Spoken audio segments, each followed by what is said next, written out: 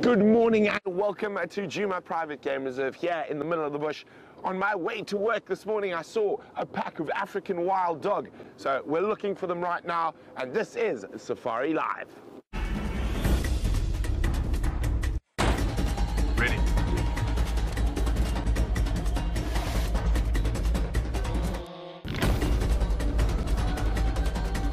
Standing by.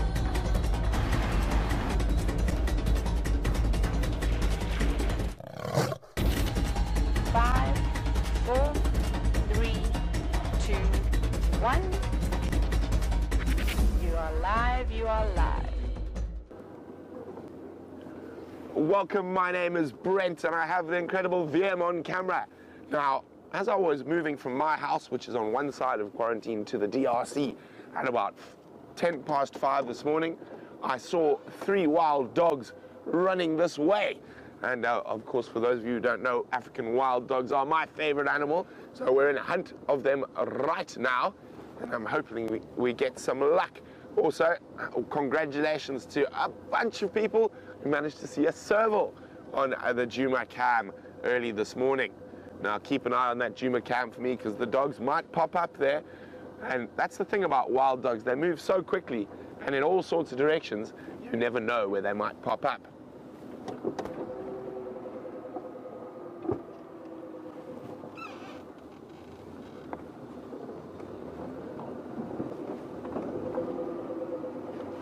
Well, apparently today is actually International Dog Day, so hopefully we'll find wild dogs. I agree, and wouldn't it be fitting to find wild dogs on International Dog Day?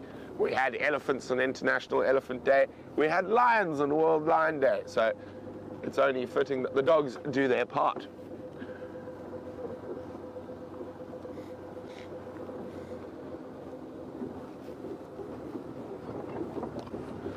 Now remember, we are live in the middle of the African bush, and we're also interactive. So if you want to send me any questions or comments like Shamsung just did, you can use the email address questions@wildearth.tv or use the hashtag Safarilive on Twitter.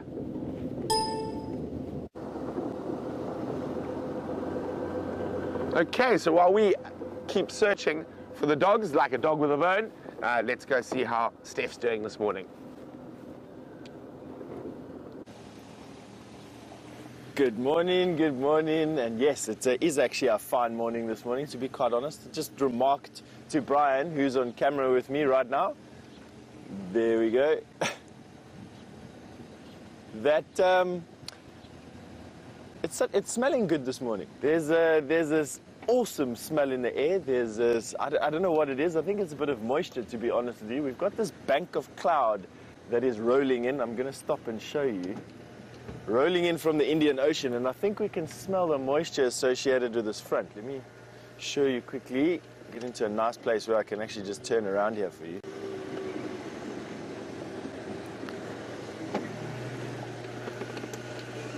You can see all of that. That was about half what it is now when we started, and that was only 20 minutes ago when we started driving around. So from the looks of things, it looks like it's going to be overcast before the end of game drive. Very nice. As you no doubt have seen, Brent is on the hunt for wild dogs, and he came rushing into camp this morning when it was still pitch black, which is unlike Brent. Of course, only something like a wild dog could elicit that type of behavior from him. Rushed into camp, rushed out of camp, and he's, as he says, like a dog after a bone. Or like a bone after the dog, I should say, is probably the better way of putting it. For me, I'm a little bit more sedate.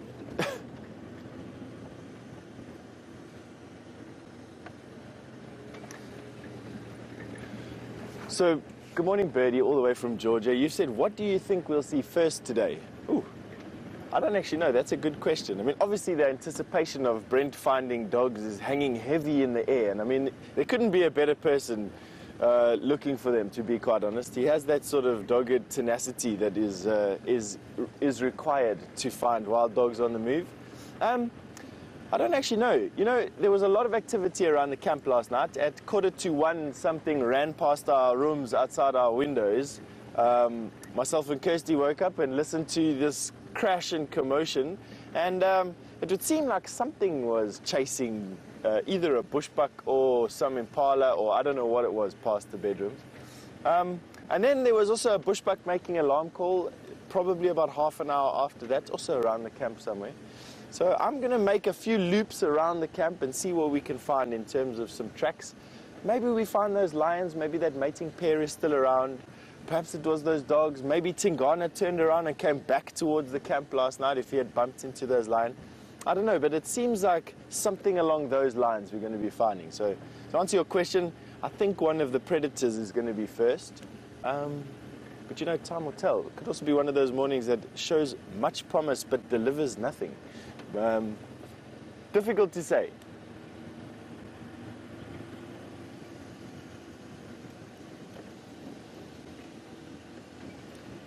Anna, you've asked you've asked all the way from Atlanta, so good evening to you. And you've asked, are there any nighttime birds that make noises all the time or all night? There are. There absolutely are. There's night jars. Nightjar is a type of bird that does call. The fiery neck nightjar is calling pretty much the whole night at the moment. Senegal lapwing also have a tendency to fly around at night from place to place and make noises all night. Water dikup, water and spotted dikup, or water and spotted thickney is the English name. They also make noises all night. What else makes noises all night right now in terms of birds? All your little owls. So pearl-spotted owl, Scops owl, white-faced owl, barred owl, they all make noise at night. Verreaux's eagle owl, that'll make a noise at night. Barn owl, that screeches halfway through the night as well. So a few, more than a dozen, at least anyway. Alrighty, this is Shortcut Gallagher. One of those roads that just seems to see intense movement of animals backwards and forwards, mainly because it's situated quite close to two quite important water sources, one being Gallagher Pan, off on that side, and Vuyatela Pan, and also it sits at the headway to a couple of these drainage line systems that are in front of us here, and that means that there's very good grass on the verges of these seep lines that you get. But while I turn down here and go and scour this, Brent Leo Smith has an update for you on his wild dog tracking.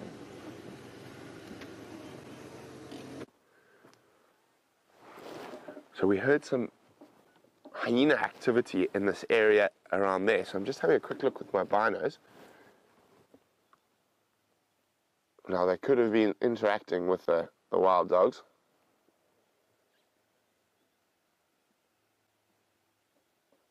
Right, you got to be quick to catch the dogs. Unfortunately, there are 3 of us checking.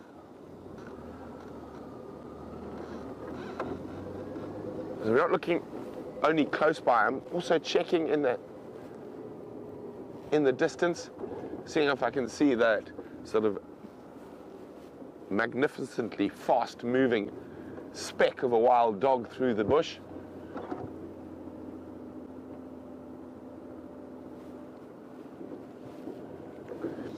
Now, if they've chased something, they could have changed direction, and they could go in any direction, really.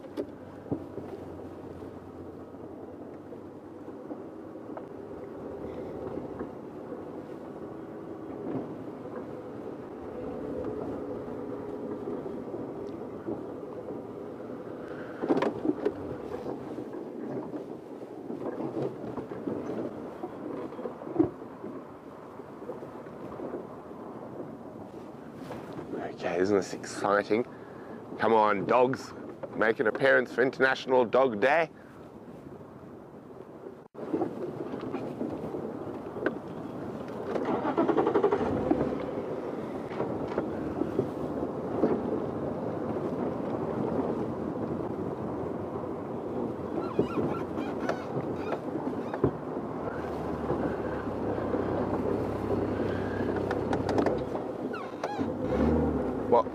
by Lady Lone Wolf. Lady Lone Wolf would know to know, is there more than one breed of wild dog? Not in Africa. There's only, it's got a few different names. The Cape hunting dog, the painted wolf, Lichen pictus is its scientific name, which means painted wolf. There is only one breed, and they've been separated from domestic dogs or any member of the Canis family for quite some time. And their dentition is different. They've got teeth that are designed to rip, and they've even got an extra toe. And so they've been separate from domestic dogs for well over 1 million years in terms of their evolutionary paths. There are other species of wild dogs throughout the world, but only one in Africa. Now, probably the most similar in terms of the way they behave and hunt, so just listen for a second, is the Indian doe, which is a wild dog species that occurs in India.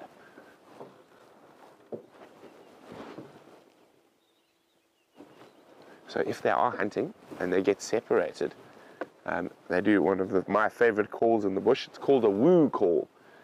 So what they do is go woo, woo, woo, woo, woo, woo, woo, and to try locate each other. Now the other thing I'm listening for is excited, pitched sort of squeaks, bubbles and whistles. That's what they sound like, and that's if they've made a kill.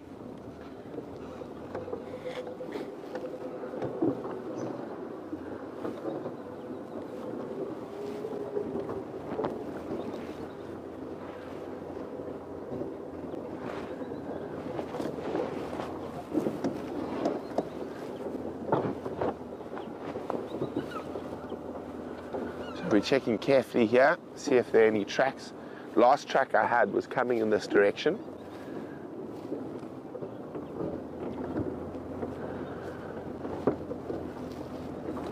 Hi, Andrew in Vermont. Andrew would like to know, do the wild dogs have a favorite spot? Not really. They tend to move vast distances. Your average wild dog's pack home range is about 120,000 acres. So they're on the move. The only time they really stay in one spot for a while is when they're denning. But this is a dispersal pack, so they haven't bred this year, so it's unlikely that they're going to den. So they just keep bombshelling around.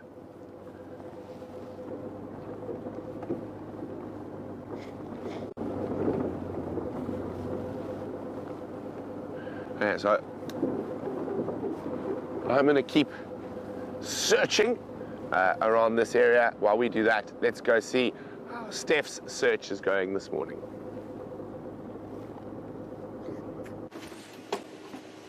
Our search is going fine. Thank you very much, Brent. Yes, so we've just gone and checked Gallagher Pan, and there's some lioness tracks and male lion tracks that come to the pan and then turn around and come back out onto this road. So an in and out track. And their tracks leave the road just in front of us and head into this very thick block where they were yesterday morning, or yesterday afternoon in actual fact. So I think they're probably still in here, and rather than us bundu bashing inside here and trying to figure out where they are from a game path point of view, I think what I'm going to do is go and circle the block to see if their tracks come out of here at all. So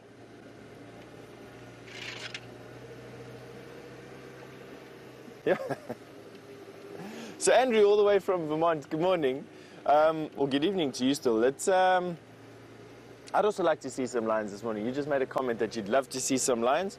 I think it would be a good thing to see lions. I just want to turn the game drive channel off. As you know, I get squint-eyed when I have 300 people speaking in my ear about stuff. So I think that these lions are still in here. We did sit with it. We sat for a little bit to sit and listen to hear if we could hear any growling or any vocalization of any sort. And we couldn't hear anything for the 2 or 3 minutes that we did sit quietly at the pan listening. But there's no doubt that there was a lot of activity around here last night. And I think to look close to the camps here is not going to be the answer. I want to make a quick circle and make sure that they haven't actually crossed out. And then what we'll do is we'll start working slowly inwards from there, or I'll just offset it to Herbert.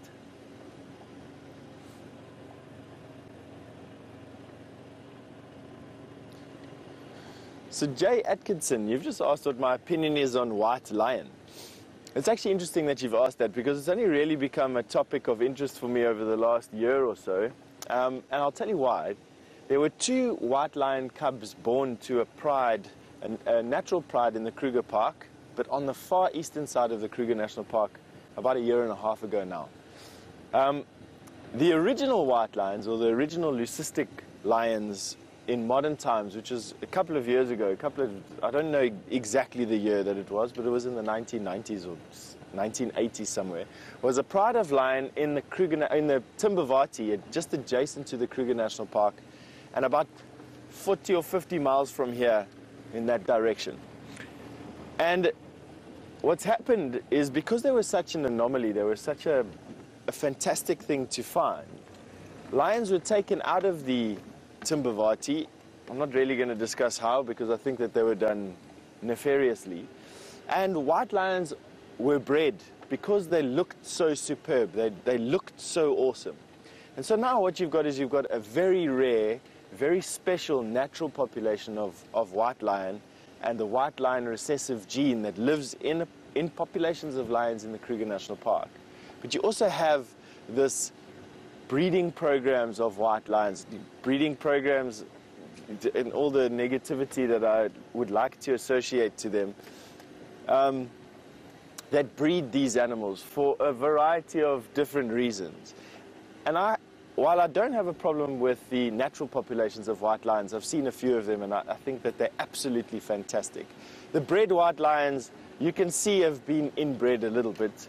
And I don't think that there's enough care and attention given to their bloodstock or to their genetic viability or diversity.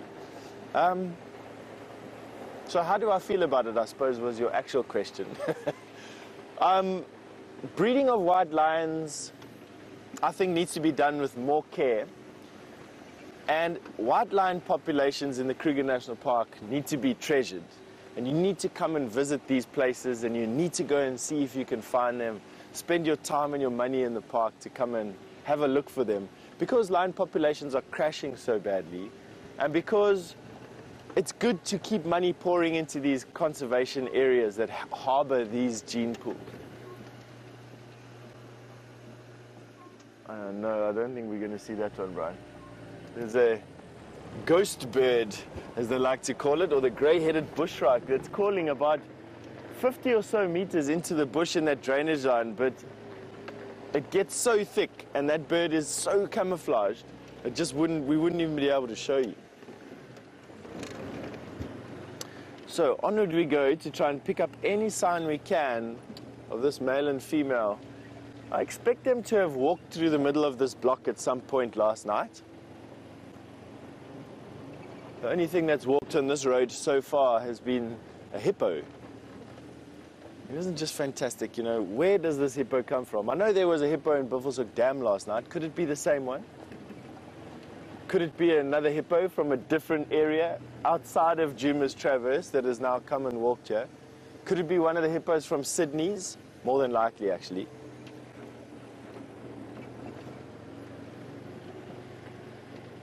All these unanswered questions.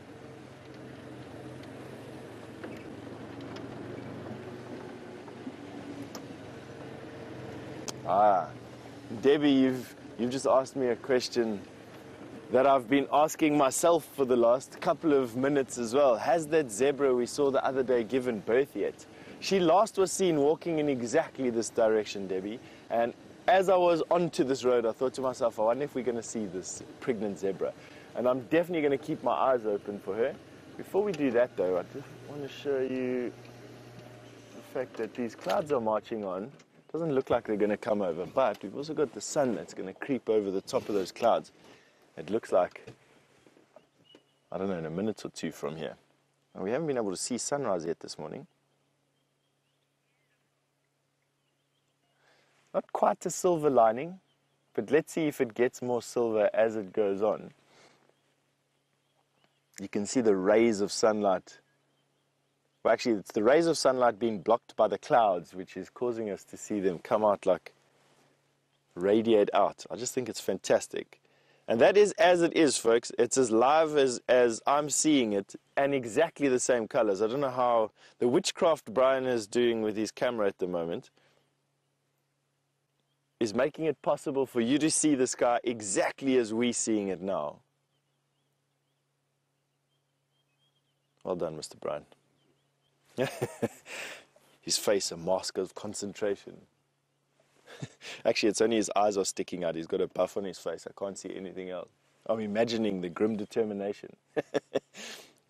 Have a look at those clouds just marching in. Still nothing getting closer to us. So that bank of clouds that you're seeing is over the Lebombo mountain ranges on the other side of the Kruger National Park, on the boundary between South Africa and Mozambique. That looks like it's just a standing bank of moisture. And to describe the smell that we're smelling this morning, or to describe the aroma in the air, it smells like it should be misty. I don't quite know how else to explain it, but there's this, it's quite humid this morning, with a bit of a chill in the air.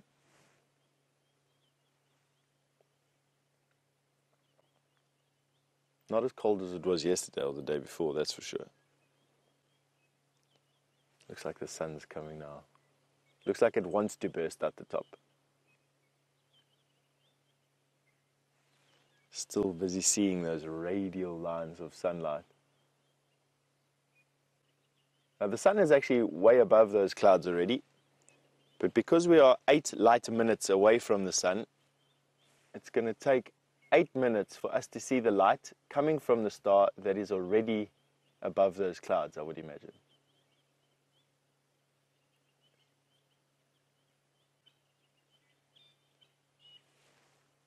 Look at that.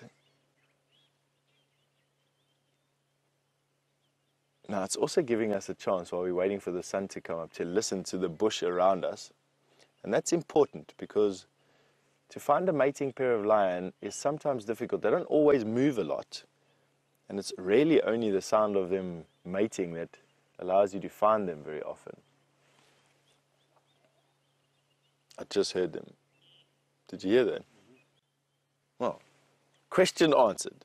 They're somewhere in front of us. It sounds far away.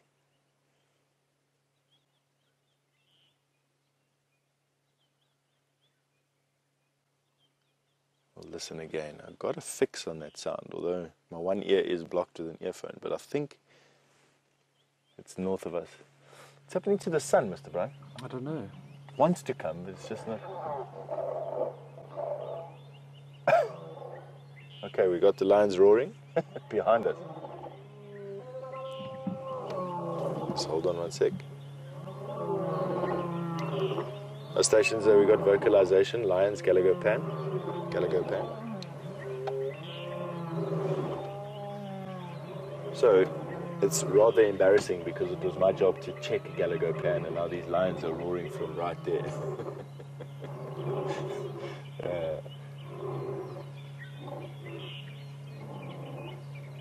And it sounds like the whole pride is there as well.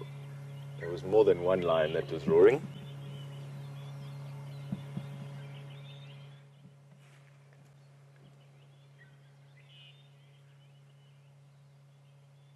Come on, son, what are you doing?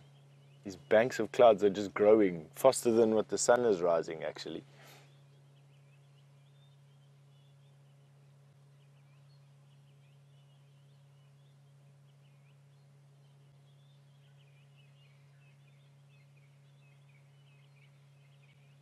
Look at that coming out the bottom. Just 1 second. Of course, I've created confusion on this radio now that needs to be sorted out.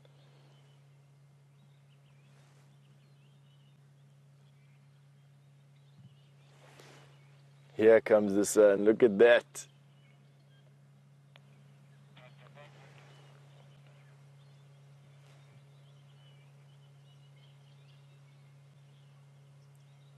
Oh, that is a beautiful sunrise.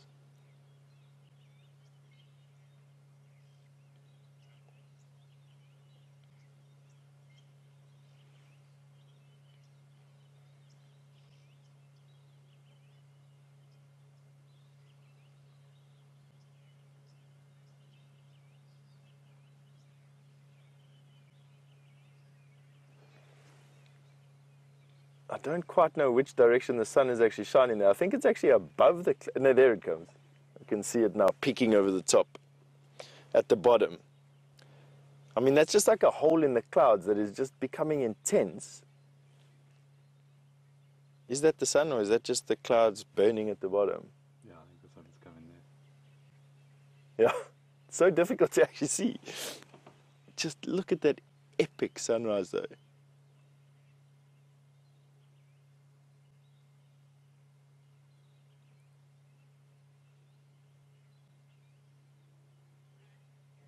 That is very awesome. You can see the clouds above us now starting to catch the first rays of those sun.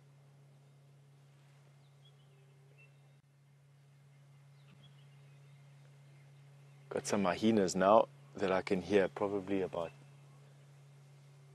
a mile or two away. There's the sun coming up bottom right of that hole in the clouds. There we go.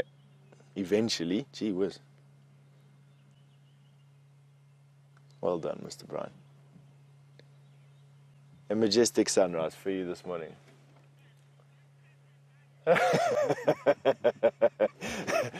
All right, I get your point. We'll go and find the lions. Thanks everybody for reminding me what my actual job is, and that's to find and show you animals. So, all right, there we go, Mr. Brian. Excuse me on the radio just for a second. I just got to... The stations, excuse me, I was just live for a while. The audio I had was of lion vocalizing around Galago Pan. I am on Galago Shortcut following up.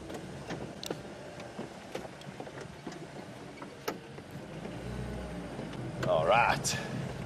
While I slowly make my way there, which should be exactly the opposite of how Brent would approach this particular exercise, we're going to send you across to him to find out what he's been up to tracking those wild dogs.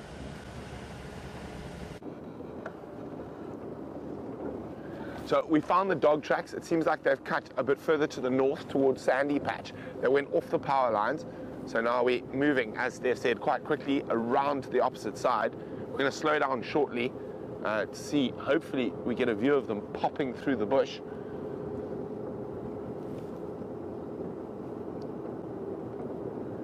But they do move so incredibly quickly.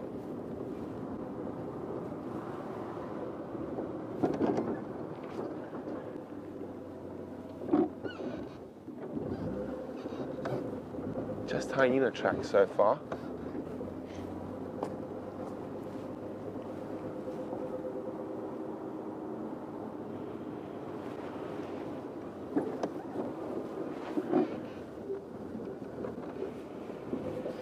Morning, Karen in Sacramento. Karen would like to know, where do the wild dogs come from and what do they eat?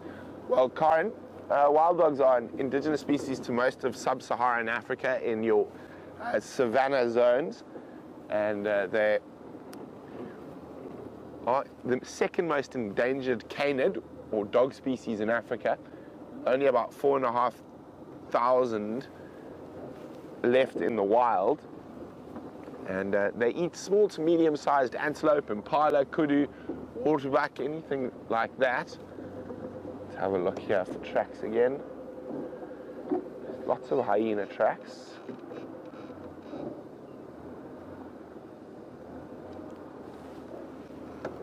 Okay, I'm just going to check a little bit further up this way. So, Karen, wild dogs evolved in Africa about 2 million years ago. They split from the common ancestor of the domestic dog, the wolf. And they've developed into incredible hunters with amazing stamina. Oh, just listen to that.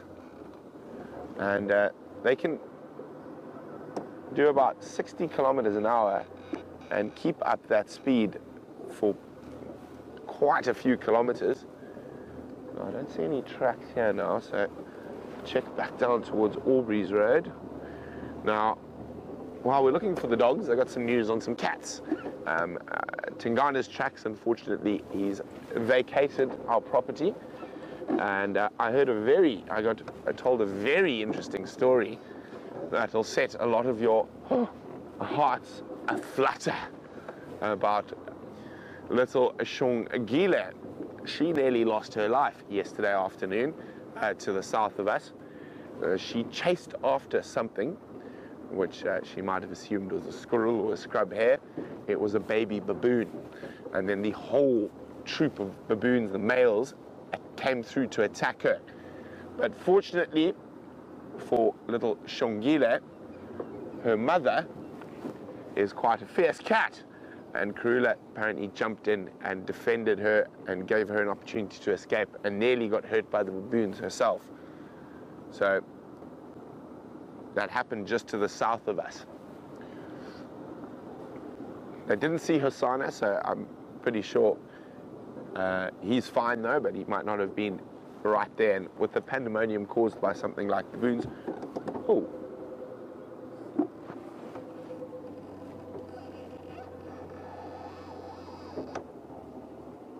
There's a nest.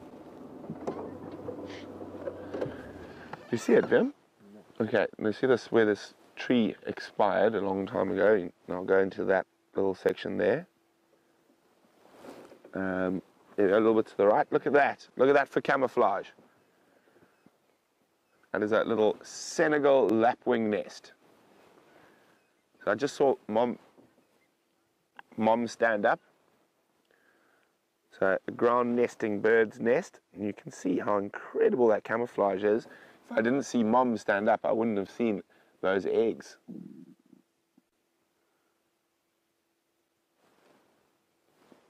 There's mom there.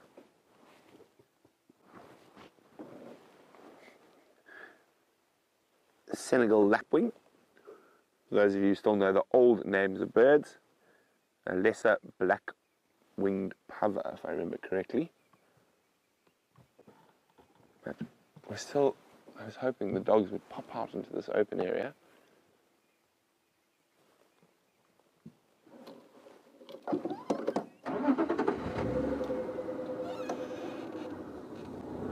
So, as much time as we do spend with Karula and the cubs and other things, lots of stuff happens when we're not there. And those cubs have probably nearly lost their life multiple times. And one must remember that is natural. If all the predators, all their cubs got to adulthood all the time, there'd be too many predators. Come on, puppies.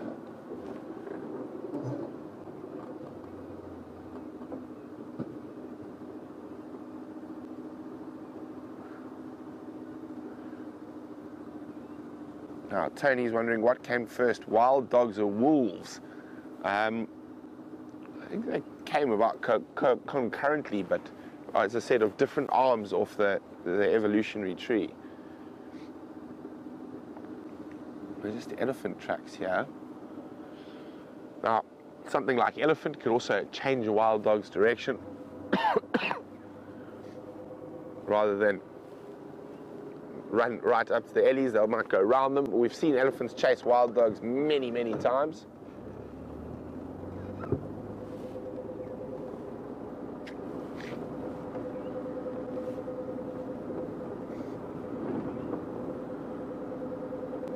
Now, their tracks were heading straight west. They're now wondering if they might have cut back to the north. There's a couple of spots here that we've seen the wild dogs cross quite a few times.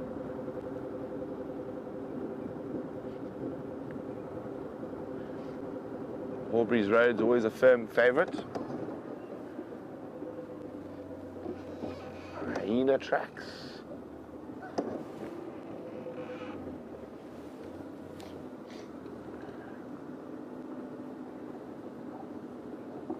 Now Steph's asking, why do lapwings always seem to nest right next to the road? Well, they don't, Steph. Those are just the ones we're actually able to spot.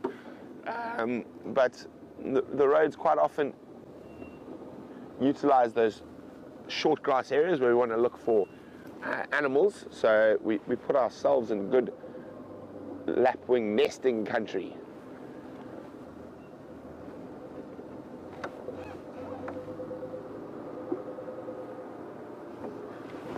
What's that?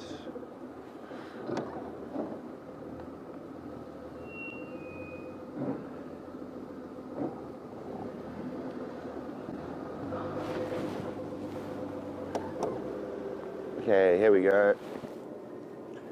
Here are the tracks again, going that way.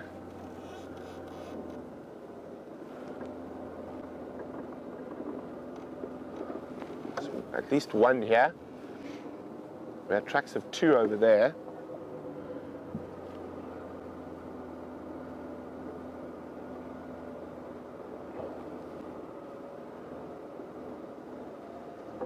Okay, time to turn around. What do you think? Sandy patch, Vim? Sydney's? There's taxes there. Oh, no sign of them. Standing by. Look. There's wild dog done right here on top of the hyena dung. I see them. Tax. I've just got Monkonzo now on Vuatila access Aubrey's Junction. I'm just trying to figure direction.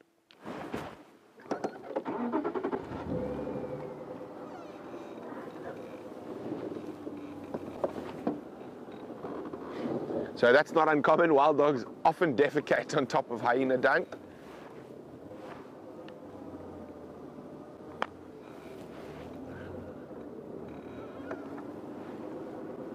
Oh dear.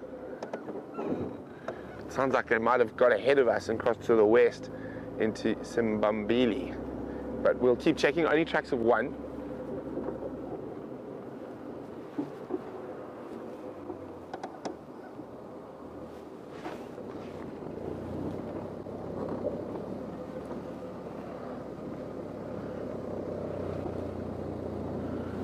Let's just make sure they didn't go down Aubrey's. Doesn't look like it.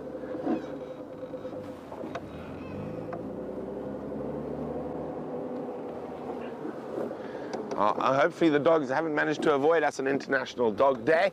We're going to keep checking. So while we do that, let's jump back on board with Steph and see how his hunt for the cats are going.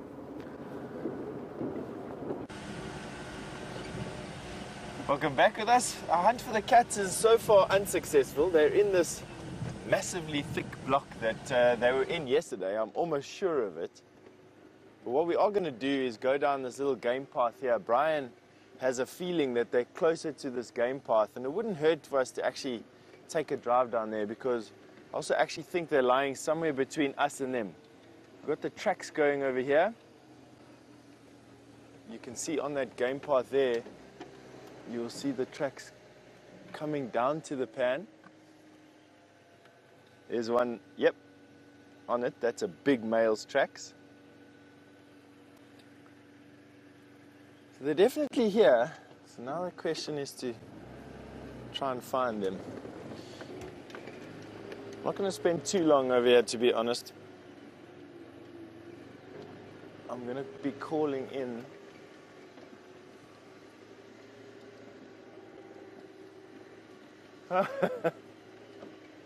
So Jason, you just asked me if the 2 lion prides successfully raise all their cubs, are we likely to have a lion war?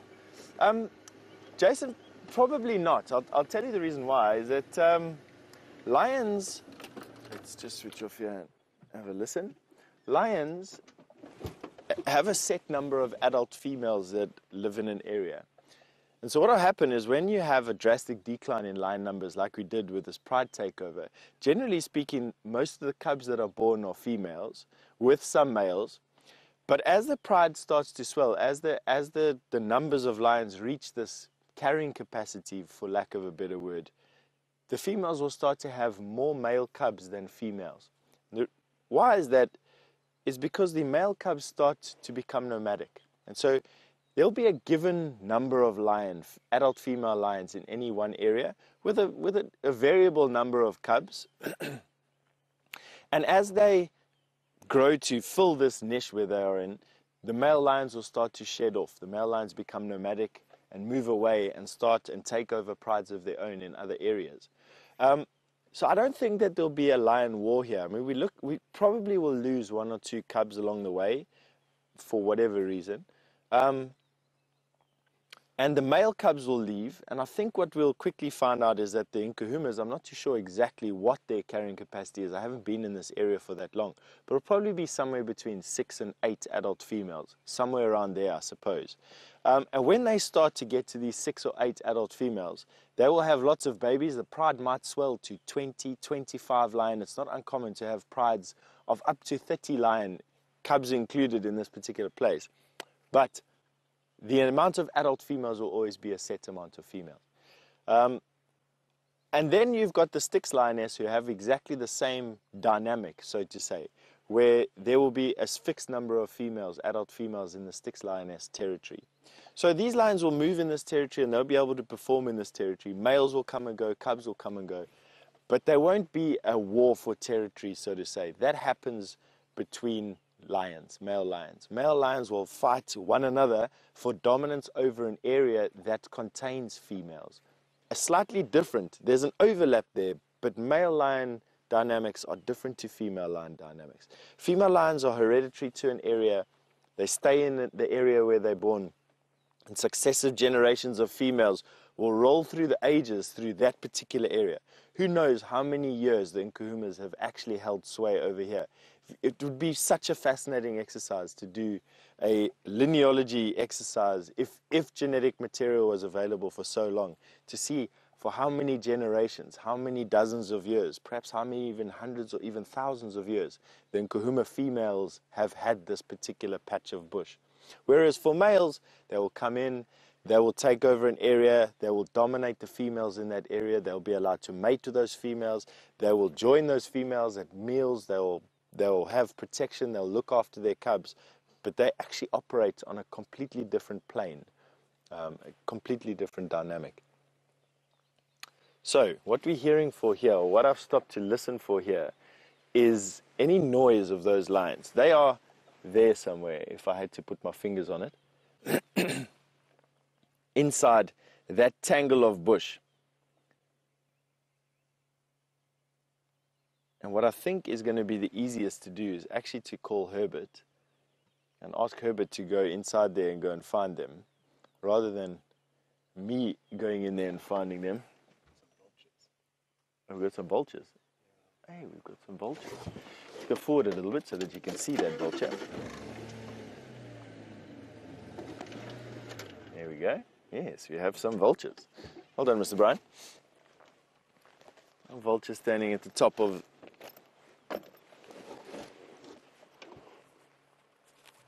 Here's Herbert. He comes as if called. He's obviously had enough of my incompetence. Oh, sorry, my hand was in the fray there. He's actually had enough of my incompetence, and he's moved into the area to come and give us a hand, which is a good thing. That is a white-backed vulture.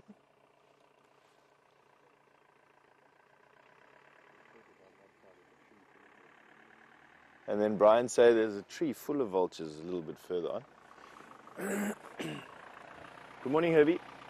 How are you? Good. We are live at the moment, so I'm going to be sharing this story with all of us. So I was on Shortcut Galago, and I heard the lions roaring in here somewhere. Tracks that I've found around the pan are just going to the pan. I didn't find where they went back again. But yeah, if you wouldn't mind giving us a hand, it's going to be difficult to pick. Let's go to Herbs if we can, so you can see what Herbert looks like this morning. Hold on, we're going to come and say hello to you, Mr. Herbert. So there's a track here, but this was from last night. The fresher tracks come out onto the... There we go. That's Herbert. His beautiful smile again in his tracking vehicle.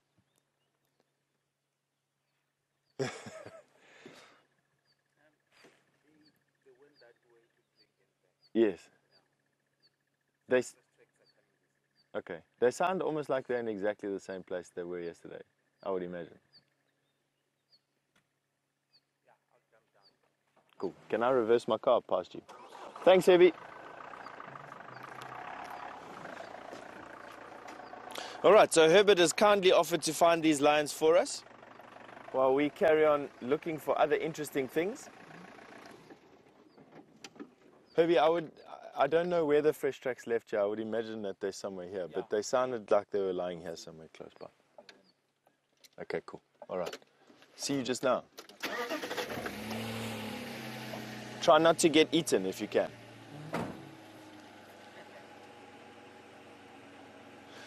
All right, everybody, that's Herbert.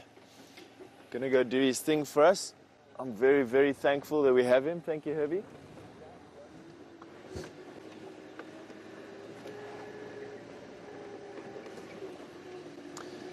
So Footy Odd has just asked me what happens to the overthrown males, and that's actually a very, very good question, Footy Odd. And the reason for that is that up until I started here and watched the Birmingham boys take over the Matimbas, which were the two dominant. The Birmingham boys are the coalition that now hold sway in this area, and the Matimbas are the males that were deposed here. And up until I had watched this particular pride takeover happen, I would have said that the deposed males are usually either injured and move off or are moved off into other male lions' territories that are also younger and stronger than what they are, and eventually they are killed. That was my understanding and my experience up to this point. But what's happened is a couple of years ago, a coalition of male lions moved into the Sabi Sand Game Reserve from the Kruger National Park and killed a lot of lions. They killed a lot of male lions, they killed a lot of female lions, and they left a male lion void here. And it's taken many years for this male lion void to be filled, and it's only now starting to be filled. So what happened was the two male lions that were dominant here were kicked off by these 5 young. At the time there were 5, there are now 4 of them. And all that these male lions did was just shifted a little bit out of their territory into a territory that didn't have male lions. And they were still young enough and still strong enough to fight off the peripheral males, which had too much area to cover for what they could cover effectively. And they now live quite happily on the Sand River. As far as I understand, the Matimba Coalition, which is made up of Hairy Belly and some other male lion, I can't really remember his name off the cuff here, but, excuse me? Oh, no, sorry. Oh, Hairy Belly and Ginger. Sorry, I'm just getting Kirsten to help me with my lion names here. Made up of the 2 male lions. They now live on the Sand River. And they're living quite happily. Last time I heard anything about them, they were swallowing a hippo while relaxing next to the river and the burbling brook with the sun over their heads. So it's not necessarily true that male lions that are deposed get killed in the fight. They might just give up like these Matimbas did and move into an area that doesn't have any females or any real overlap of males. So it's been quite interesting for me to actually experience that over this last year, and something alien to what I know and to what I understand as lion behavior. Those clouds have almost completely burnt off, can you believe it? It's going to be another beautiful day. So what we're going to do is we're just going to circle this block. We don't want to get too far away from Herbert. The reason being is that he might actually need our help in trying to find these lions. He's got some fresh tracks on that game path that we were parked on. The lion tracks were going into the bush. Hopefully he'll find them fairly quickly. Hopefully they'll be in an area that we can actually access with the cars. I've walked lots in this area, and apart from Brent Leo Smith, no other human being on this planet could get in there. But anyway, on the Brent Leo Smith saga, he is probably dying to update you on what's been happening to the tracks and the tracking of those wild dogs. So off you go to him, and we'll catch up in a little bit.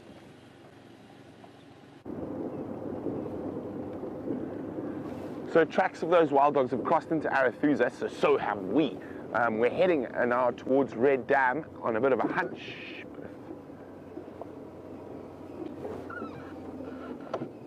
And so I thought I saw something through there. I'll just check here quickly.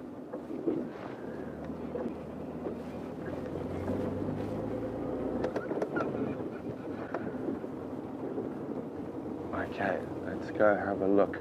So they could be coursing through this area. It's a good area. There's, oh,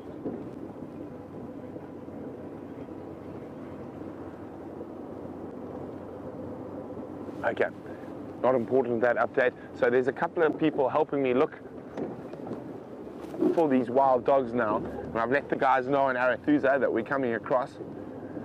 And I'm hoping that they maybe went towards Red Dam, which is just down here. So we're going to check Southern Fork down to Red Dam, see if there are any tracks. If there are no tracks there, that means they're still between the boundary and where we are. Now, come on, dogs, it's International Dog Day. You have to make an appearance.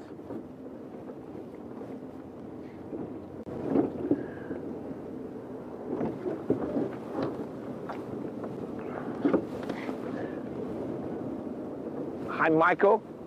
Michael, who's 18, would like to know what would happen if these three dogs ran into one of the bigger packs, say the Sands pack or the Investec pack. Would they kill or ignore? It all depends. Often they will actually try fight, and actually the Sands pack killed one of the Investec pack last year. So sometimes they'll fight. Normally what will happen is the smaller pack, being just three animals, will try skedaddle out of there as fast as possible.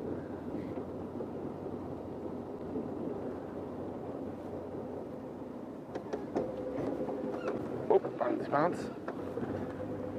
So I'm sort of not expecting to find tracks on this road. I think those dogs were kept around the Murakani River. There's no road in that section.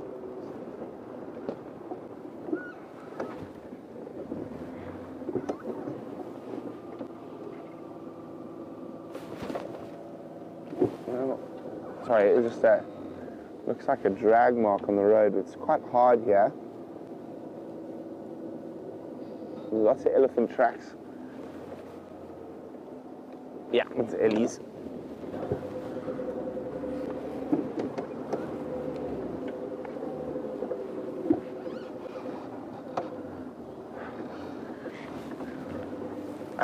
William's wondering, why did the wild dogs defecate on top of the hyena dung?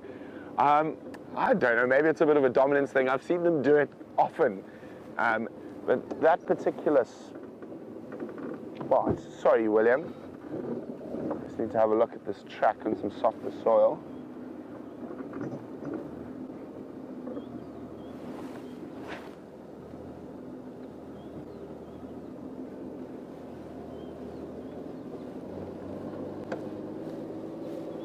Okay, sorry about that, William.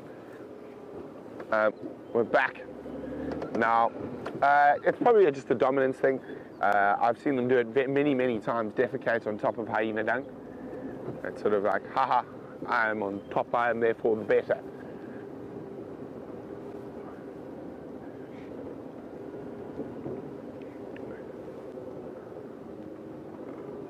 Sean? I'm sorry. Sean, has anyone checked Red Dam yet?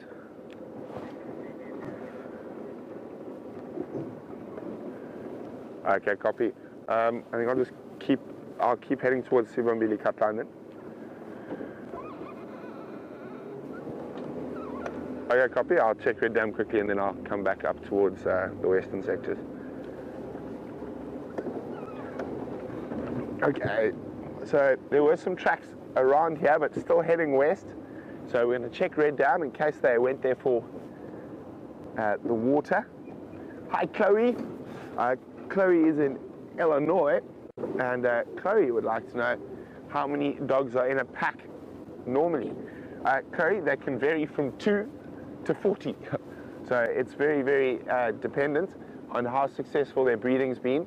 So how new wild dog packs are formed is generally 1, sometimes 2 members of the same sex will disperse from their natal pack and basically run around till they meet another 2 members of the opposite sex who've dispersed from their natal pack. So, and this normally, that's one way a pack is formed. The other way is if a pack gets very big, 40, 50, and it does happen from time to time, then they'll just split, because it's so difficult to keep all the pack members fed.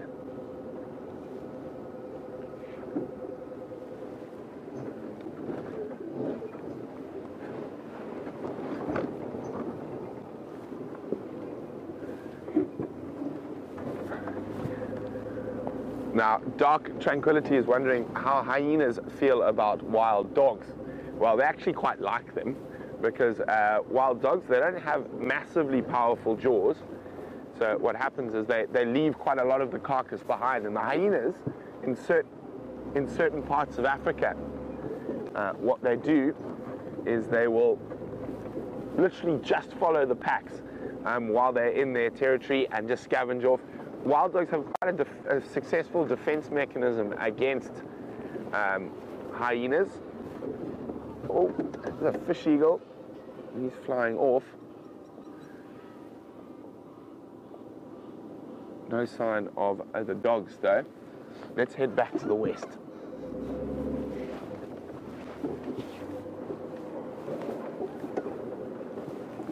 So they have very successful defense mechanisms against hyenas, and the hyenas will often put up with what looks like quite a severe beating from dogs biting them. They normally bite them on the bottom, and what a hyena will often do is basically reverse into a thick bush, so it keeps the front gnashes out to defend itself against the dogs.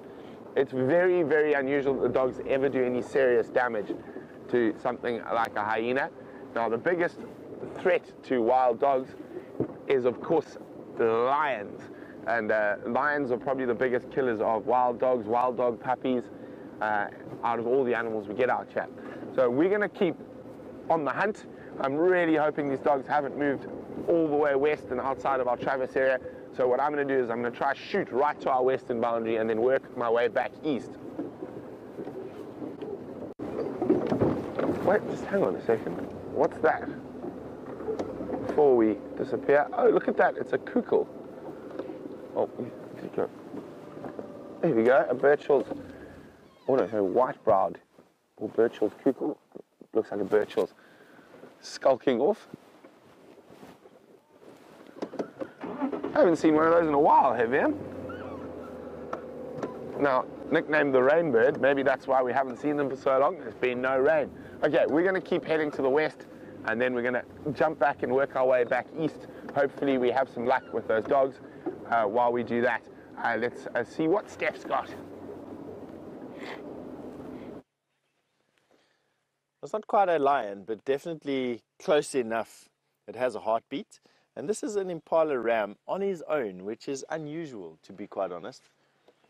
Impala rams are generally this time of the year with other Impala rams and almost always in close association with females. And he's not. He's a mature ram in very good condition. All fuzzed up against the cold, and you can see that almost reddish tinge that he has to that patch of hair, or that band of darker colored hair that goes across his back. You can almost see that fuzz that I'm talking about. Those are the erectile muscles that each hair is attached to, are standing up, and that's just to slow the passage of air down across his body and give his body heat chance to warm up that cushion of hair. Similar to how our hairs stand up, although obviously much more effective, and it gives them this brushed look, like somebody's taken a comb and brushed them the wrong way. His whole body is actually the hair standing up. Although, to be honest, with lions roaring around the area, I'd also have every hair on my body standing up if I was an impala. He's busy nibbling at the grass, really just picking up. I'm seeing if he's nibbling up leaves or grass, but he's actually chewing grass. It's a very good area, this, actually, for grass. I've walked here in summer, and the water literally leaks out of the ground here. And I think that the best grass is here, which probably explains why he's here on his own. He's clever enough to know exactly which food is good for him and which isn't. Now, on my eternal quest to find a weeping boerbean with flowers, in the background there's another very healthy weeping boerbean, and I'm busy having a look with my binoculars now to see if I can see a red tinge to it. And you can see there, just above the impala in the background, there's this green tree. And that is exactly the green tree. And you can see there very clearly, there's no reddish tinge to that tree whatsoever. So while a healthy boerbean, it hasn't got any flowers. I'm going to say, I'm not giving up, but what I'm going to say is it's probably a bit early to start looking for weeping boerbeans this week. And we'll have to try again next week. The good thing is that I've now marked the healthiest trees that I know of in this particular area. And it's going to be easy to keep almost a daily check on them.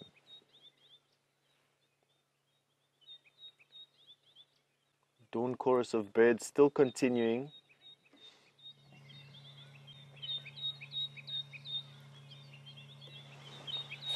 So, Chris, all the way from Vancouver, wow, that is far away from where we are here. You've asked me, do we get honeybees in the area? Absolutely, Chris, we absolutely get honeybees in the area. Funnily enough, though, last year I didn't see one hive, not even one. Did you see a hive last year, Brian? Didn't see any hives last year. But they are fairly common out here, Chris.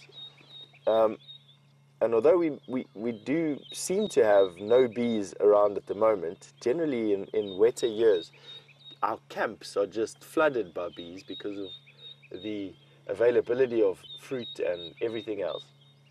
This year we've had none.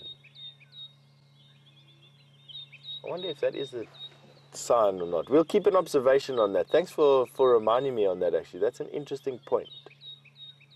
Where have all the honeybees gone? They, like almost any other animal, need water to build or to mix in with the nectar that then eventually distills itself to honey. So they are water dependent.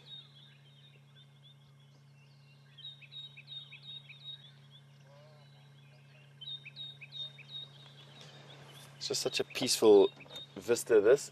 Impala, green tree, bird chorus. I'm hearing some dwarf mongoose making their alarm calls at something. The impalas actually reacted to the dwarf mongoose making an alarm call.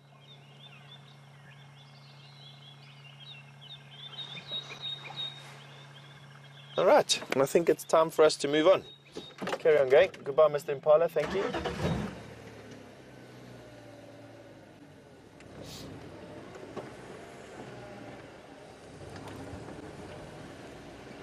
So, Greg, you've just made a comment that you've just found us 3 years ago and you've been addicted to this particular show. I, for one, am going to welcome you again. Welcome to the family. Welcome to the Wild Earth and Safarilive family. There's also a waterbuck there. And you've asked how many years has the Safarilive product been on the go? I think it's since 2007.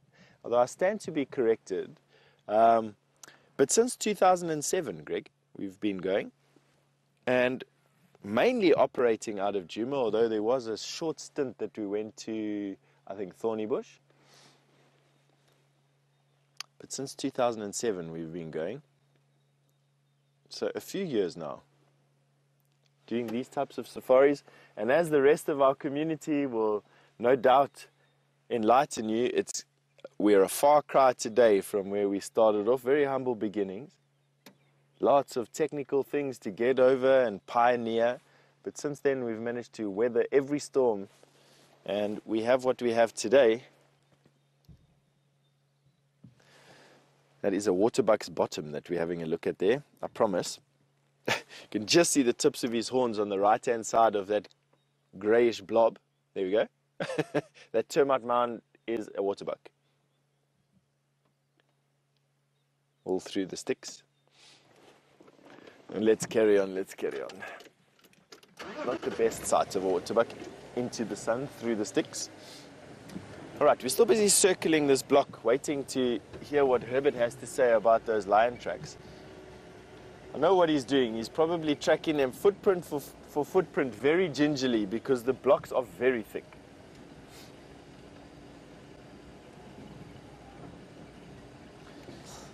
Lynn, you've just asked me what the weeping boerbean flowers smell like. I can't actually remember. It's actually been a bit of time since I've smelt a weeping boerbean flower. I generally just enjoy looking at them and all the birds and insects that they attract. I don't actually know. That's a good question. I can't remember the smell whatsoever.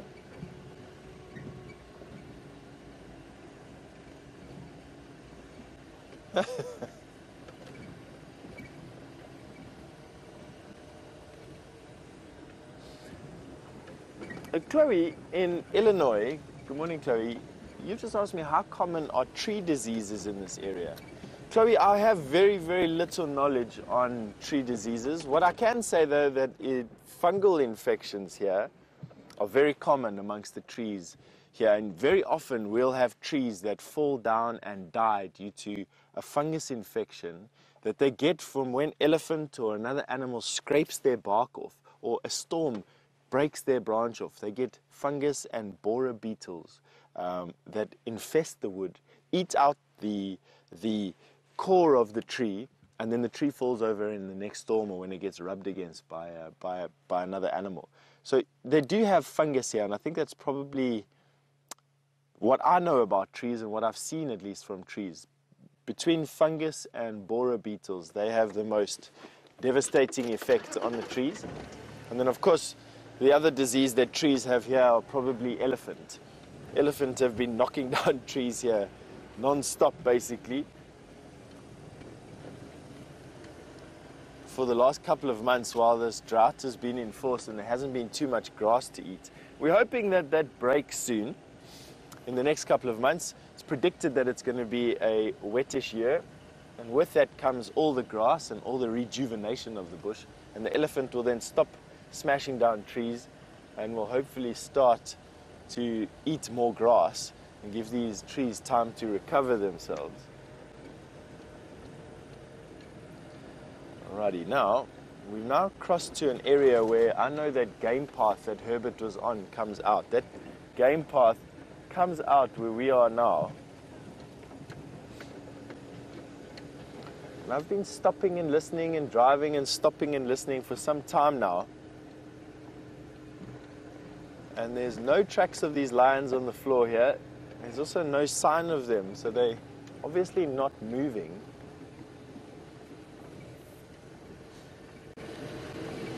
So I would imagine that just given enough time, Herbert is going to give us a call and tell us that he's found the lions, or they have found him.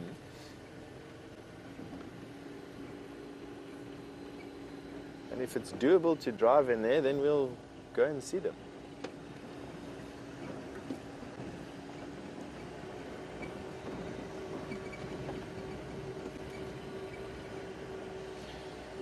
Just hold on, Susan. I'm going to answer your question now. Herbie's calling me.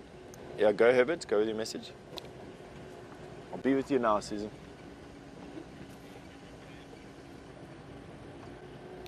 Copy that. Be there in a couple of minutes. Thank you. All right. So Herbie says I must come and join him at the pan, which can only mean one thing. Something has walked out of the bush and gone to the pan. So, Susan, you've just asked me, have I ever seen an African golden cat? No, I haven't, Susan. I haven't seen an African golden cat. I've only seen pictures of them, and they look fantastic. Here we get something a little bit similar. We get a caracal here, and although not 100% the same, they're the same size with the same sort of reddish coat. I'd love to see an African golden cat. If I'm not mistaken, they occur in Ethiopia, although please feel free to update me on that. All right, so as you can see, I'm driving at my top speed, roughly half the top speed or a third of the top speed that friend Brent reaches. An eighth, Brian says. This is about as fast as I can handle out here. Even Kirsty says I'm driving too slowly. So, while we get to Herbert at the pan, he hasn't told me what's there just yet. I would presume that it's the lion. Hopefully it is. We're going to send you over to Brent so that you can enjoy his company while I speed through the bush here and see what Herbie's found for us. So we had tracks in the Marikani riverbed, probably about a kilometer from here. So we left the tracks, we've zoomed to our southern boundary on Arethusa, and we're moving back sort of northeast at the moment with our fingers crossed that they haven't managed to sneak past us. Now fortunately this area is quite open, so even if they are far from the road, there's a good chance we're going to spot them.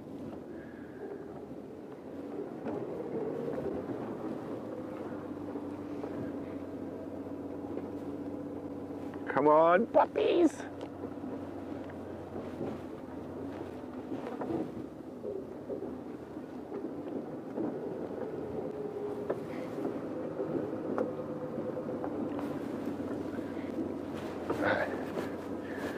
Hi Justin, and Justin says, because it's International Dog Day, have I ever had a dog? Justin, I've had many dogs over my life. I don't have one currently because of where I'm living and moving around a lot. So it would be unfair for me to have a pet when I couldn't actually put enough time into it. So I think the first dog I can remember that was mine, not a family dog, was a dog that I named Gummy Bear, after the Gummy Bears, yes. It was a Rottweiler cross Doberman, if I remember correctly. And she was very sweet. She used to let us ride her. And then I've had another dog. We didn't know what to name it, so we named it Angaz, which is the Zulu word for I don't know. And that was a Great Dane cross with Boerboel, which is an African Mastiff. We were originally bred for hunting lions. And then after that we had quite a few Boerboels or Boerboel Mastiff crosses. The biggest one was my last dog. Its name was Doofus. And Doofus was a massive female Boerboel, probably weighing about 70 kilograms. And beautiful, beautiful dog. And then as a family, we've had lots of different dogs. We've had Bull Terriers, Jack Russells. My mother loves Jack Russells. She's still got one at the moment, and that's called Nunu.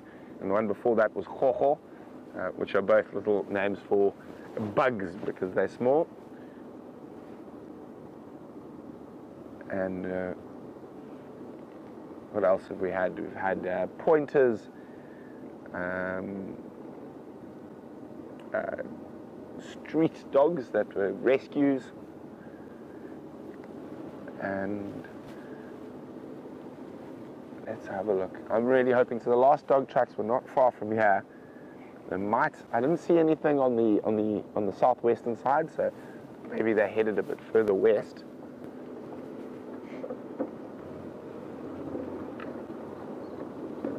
Maybe they caught something. Now, one of the funniest dog stories I know, and not wild dogs, but domestic dogs. So I grew up in a little town on the edge of the Okavango Delta called Maun. Just 1 second. Sean, you looking for me?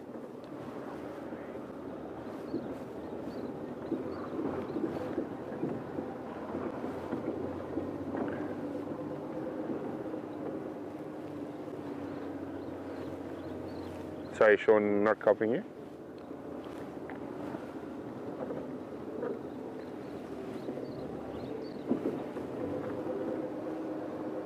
Okay, well, we'll wait for Sean to get hold of me again. And so there was a lady who will remain nameless who imported these very fancy French poodles that had the hairdo and the pom-poms and all that nonsense. And what happened was quite often during the winter months in Maun, there's a lot of donkeys. There are more donkeys than people. And quite a few of them died during the dry season. And this lady's very fancy white French poodles escaped the fence and were behaving like proper wild dogs, getting stuck inside the donkey carcass with all the village dogs. And she was very surprised. But of course, it doesn't matter how much we fluff and plump and snip and make dogs look how we want them. If there's a piece of rotting meat there, that dog's going to be in it.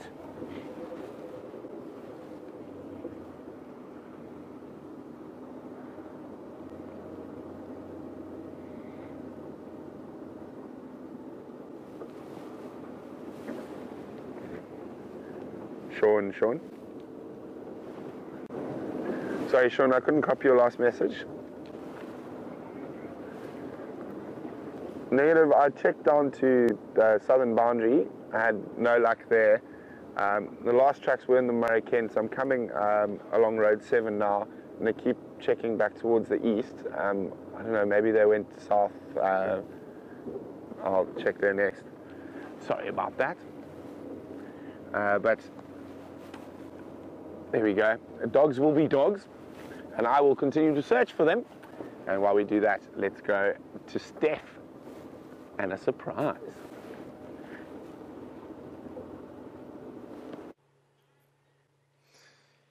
And true to form, Herbert, with all the skill of an inexperienced tracker, found these lions at Galagopan and called us in. And there we have some of the youngest members of this pride. Oh, they're cute. I must be honest, there's very few things that move a person as much as seeing these cubs, or cubs of this particular size.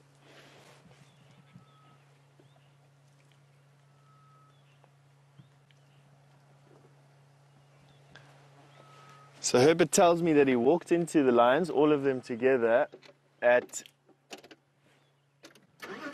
in this block, exactly where we thought they were going to be. And they all ran away from him. And they all ran to this place, and then have come out of the bush here.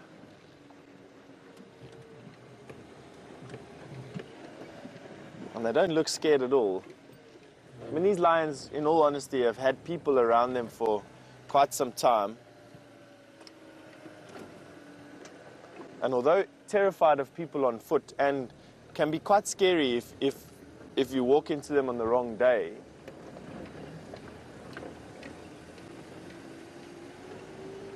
they tend to settle down quite. My point is, they tend to settle down after a scare. Some lions that I've walked into the Kruger stay alert for ages. I'm going to go just around these lions so that we've got them drinking. I'm going to scare these babies. I'm going to take a bit of a wide loop.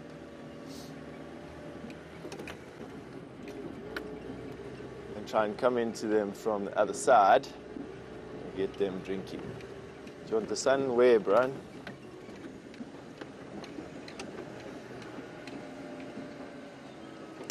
Alex, you've just asked me, how do lions stay warm in winter? That's a good question, Alex. They do shiver, the same as what we do. They also have that quite thick fur, and they lie on top of one another. As well, have a look at this fantastic sight.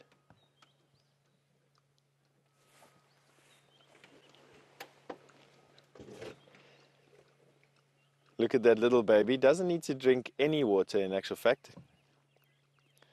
They get all their fluid needs from mom, but they will drink when water's available. Look at the rest of the pride coming up here. Dust around their feet.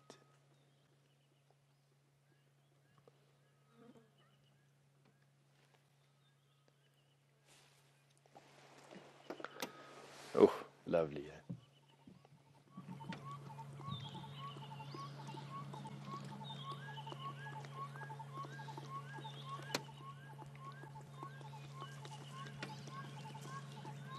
Should I go forward a bit more, Brian?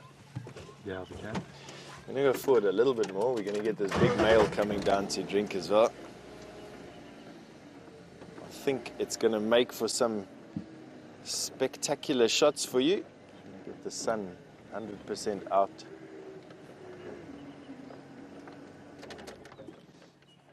Herbie is the bomb, Margaret. I agree 100% with you. Have a look at this. Get your screen grabs ready.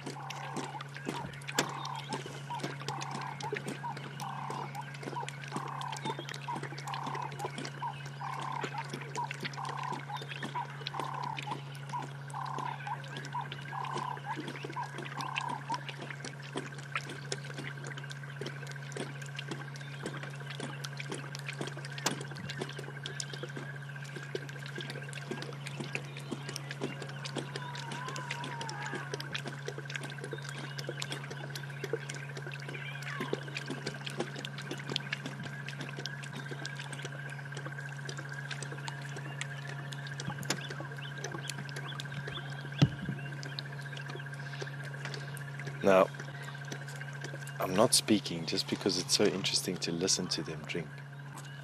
There's nothing wrong with the sound. Oh, they smell skinny. They haven't eaten in a few days.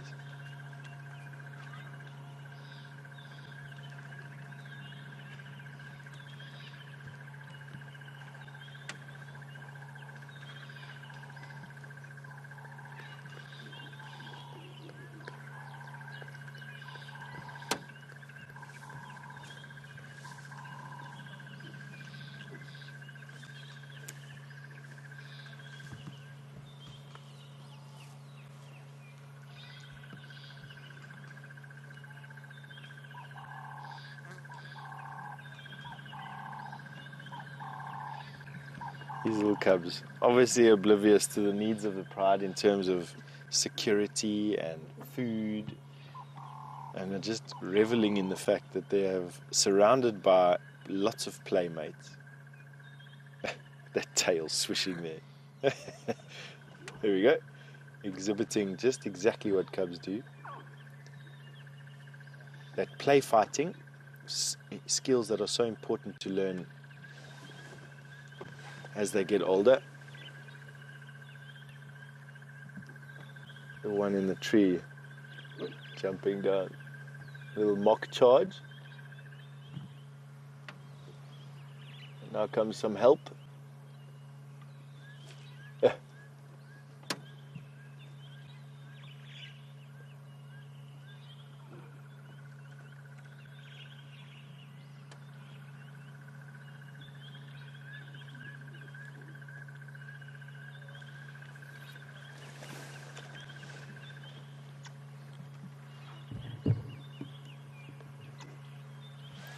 Right, just to give everybody an update on the radio.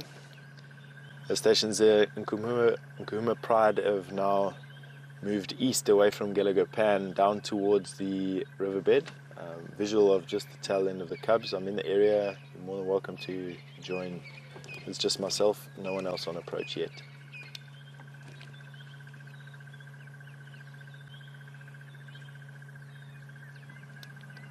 Copy that. You're welcome. When you get here, please, if you wouldn't mind taking over the lock, just from an administration point of view.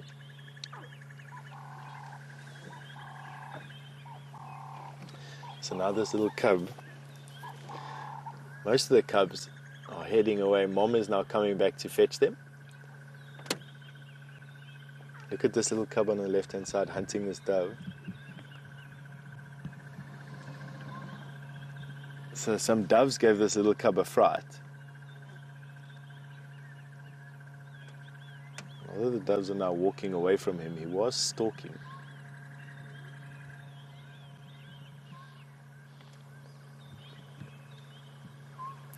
See the ones in the tree on the left-hand side, Brian? That is such an awesome picture, that.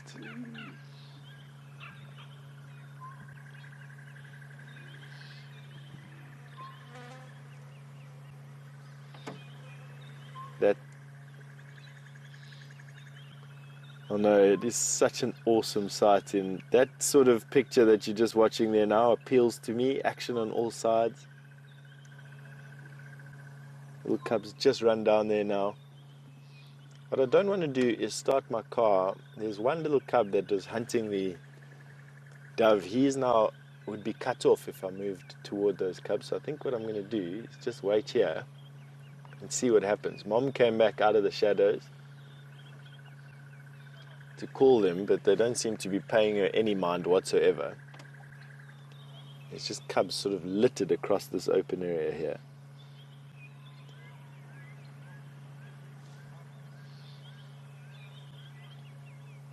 There he goes. He's going to come and join his friends in the tree. Let's see what they do to him. They'll probably try and hunt him to some effect or another. Ambush him from the side of the bush. Yes, you can see them go down. There you go.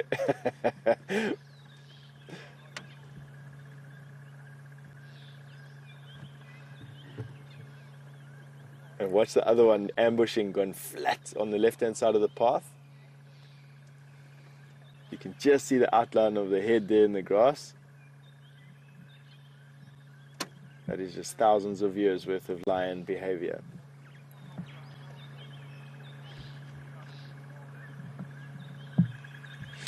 Shamsung, yes, you've just made a comment that they remind you of Tigger, the way they bounce around there. I have no doubt that someone watched lion cubs at a point and then modeled these cartoon characters on them. There's sometimes the likeness is uncanny that they can generate from those early cartoon characters. Oops. Embarrassed. Running off.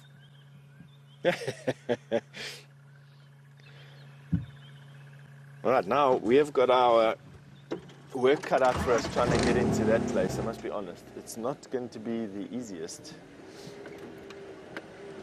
finding out where these cubs have slept.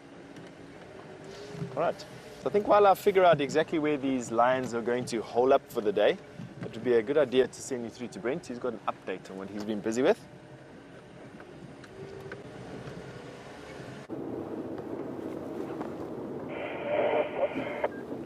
Bad news. Wild dogs were too fast even for VM and myself this morning. They have crossed out of our Traverse area. So I'm slowly going to head down to the south and go have a look for Queen Karula. See if those baboons didn't chase her. Let's take one last camera. If the baboons didn't chase her back to the north yesterday. Now, I told that story for those of you who might be logging in a little late. Last night or yesterday evening, little Shongile chased a baby baboon into the middle of the troop and nearly got killed. Huh? Male leopard tracks. Oh. Hyenas.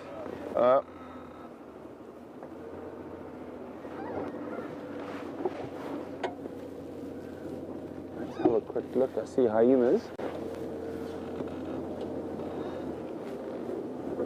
What have we over there?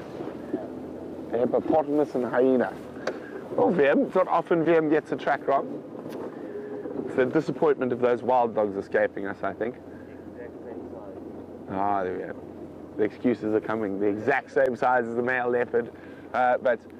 So we're going to head down to that area, see if we can have a squiz around for the Queen of Djuma.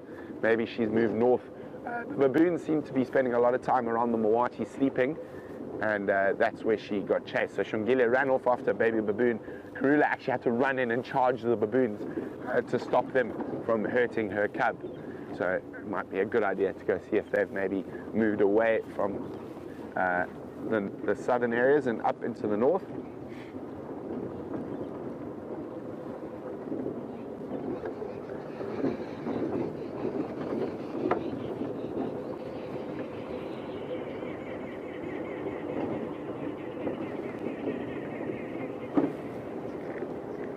But it is an exquisite morning and lovely light, and I would never be one to deny you your cub cuteness overdose of the Nkahumas with Steph. So let's go have a look.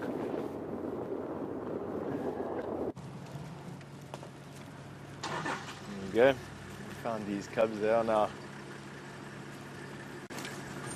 trying to catch up with mom. They're not holding back anymore, not like they were at the pan. They're now right on top of one another. Still quite boisterous. Male lion still making his way through the mess of cubs. Just 2 more cubs left.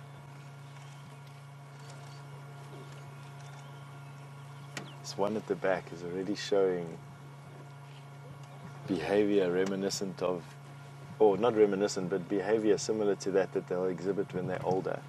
This reluctance to want to be close to mom and on their own.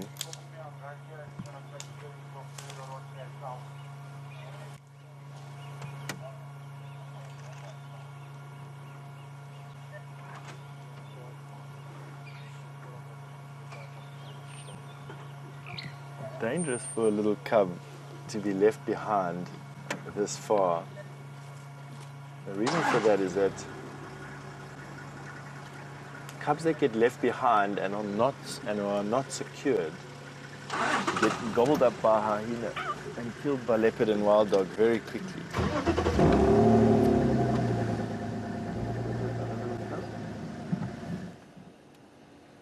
Sorry, Brian. I just want to make sure that he's not behind us. Okay.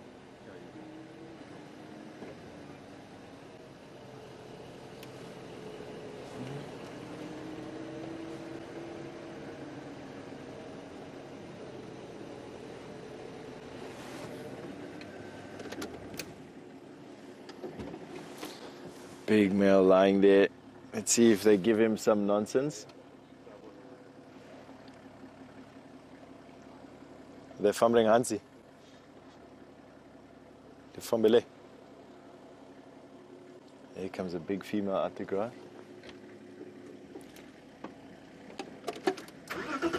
Alright, I just have to... Whoa, what's going on here?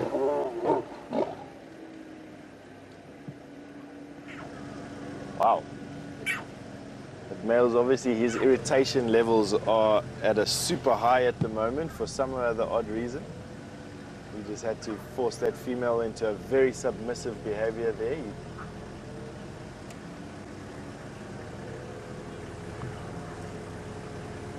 So that happens sometimes when male lions are trying to... Thanks. Hello. That happens sometimes when male lions are trying to assert dominance, when they're feeling a little bit of pressure for whatever reason. And need to try and assert their dominance over the females. I'm not 100% sure exactly what elicited that. I wasn't looking at what that female did, but I think what she did was she came up too close behind him.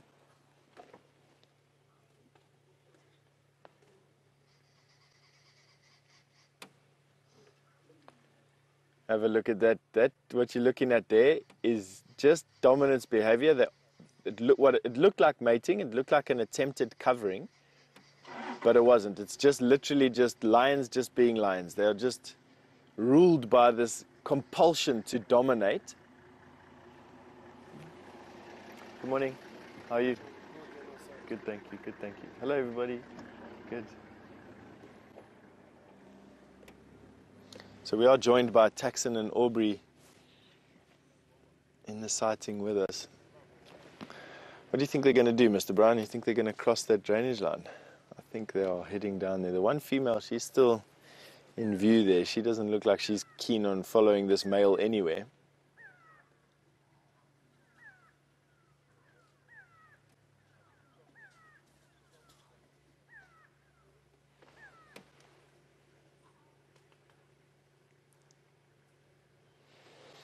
Where to go? These females and the cubs are not going down into the drainage line. They're just staying on this little island. I'm actually just keen on just waiting right here just for a bit, just to see exactly what their plan is.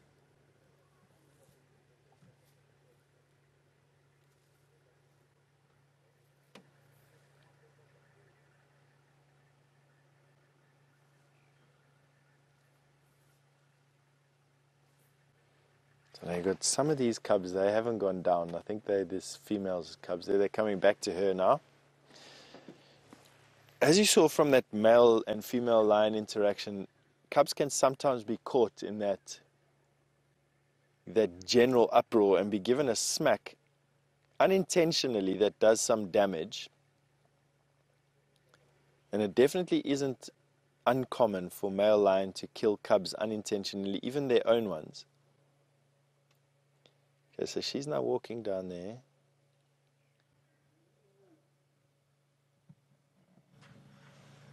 Some lion action here. Brian, you think we can squeeze through that gap there? I think so. I'm going to give it a bash. Let's see if we can squeeze through that gap. Well, just bear with us. I'm going to try and do it as quietly as I can.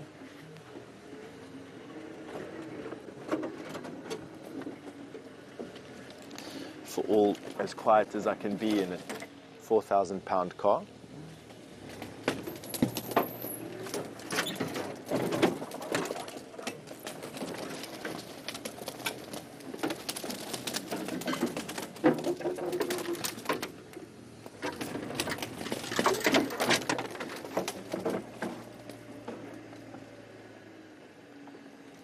Alright, that seemed pretty painless. Alright, now what I don't want to do is drive straight at a lion. The headlights of this car resemble eyes, and with a male lion that's as edgy as what that one is, you don't want to intimidate them any more than what you have to.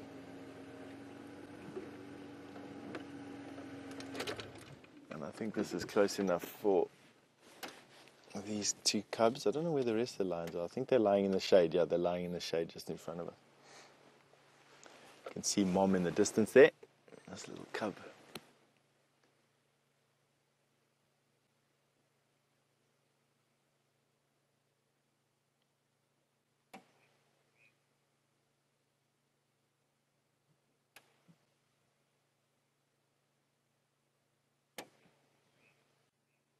Isn't that face just fantastic?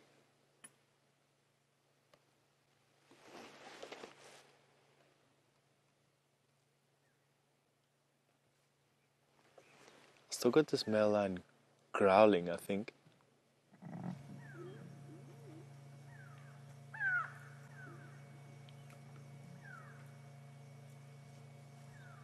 Look at this little one. He's now going to come and chew the stick a bit.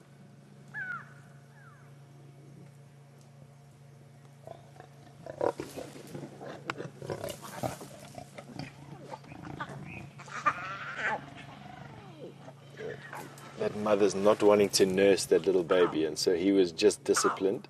Now he's moaning.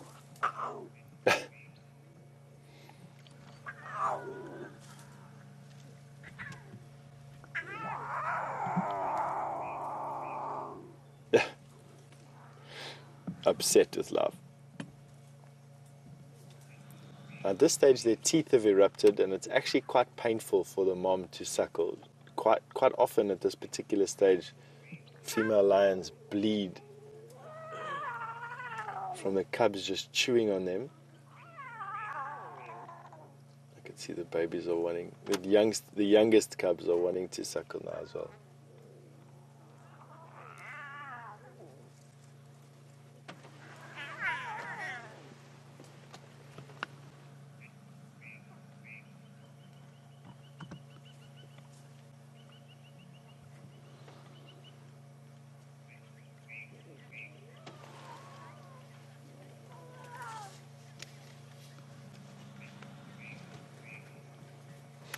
So Jay Atkinson, you've just commented on that interaction that we saw between the male and the female lion, and you said that maybe it was because the female got too close to the cubs that was with the male, and that elicited that aggressive response. How do I feel about that? I don't think so. It's the cubs are really solely the responsibility of the females to look after, and it's usually the females that have this aggressive reaction to the male.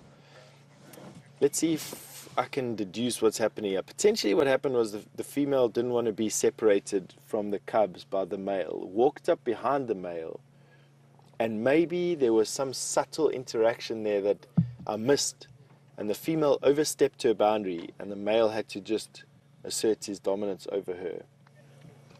Not forgetting that the only reason why this male is tolerated around these females is because he is more dominant than what they are. Female lions will only mate with the most dominant male in the area. There's no allegiance to that male. There's just a submission. So there's no allegiance to this male, in which case they don't owe this male a kingdom of such.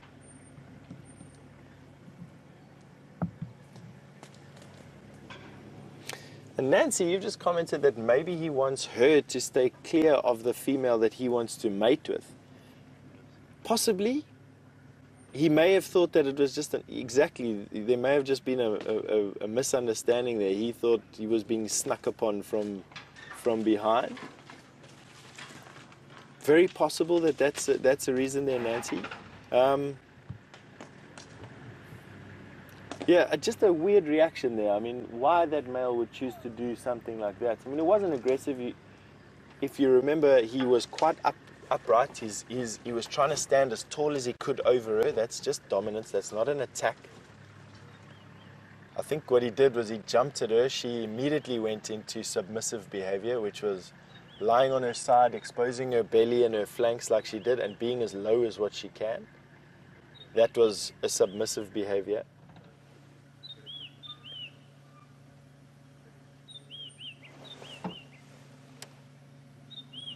I'm just going to have to make a little bit of space here so that Aubrey and Taxon can come in as well.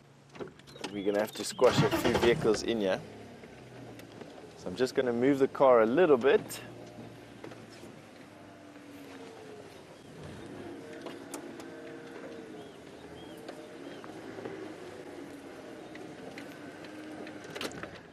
They're lying in a place where we can literally only just see these three cubs.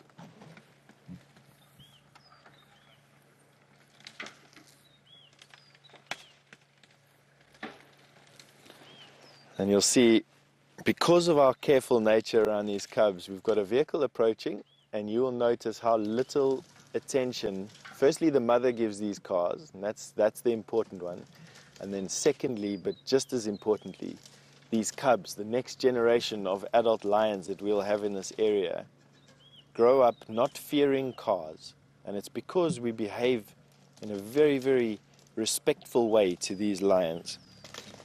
You can see that they are noticing a 3,000 pound or 4,000 pound car arriving, but they're not scared.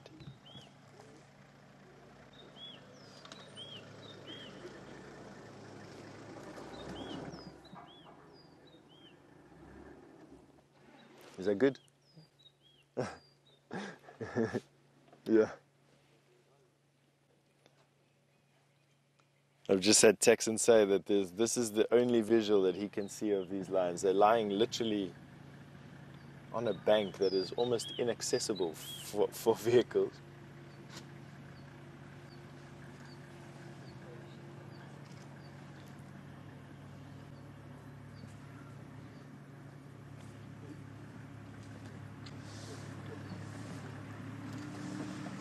Now this time of year, as we've predicted would happen, the lions are literally camping next to these pans, and they're starting to do it because animals are getting desperate. They are literally moving kilometers between feeding areas and between watering points.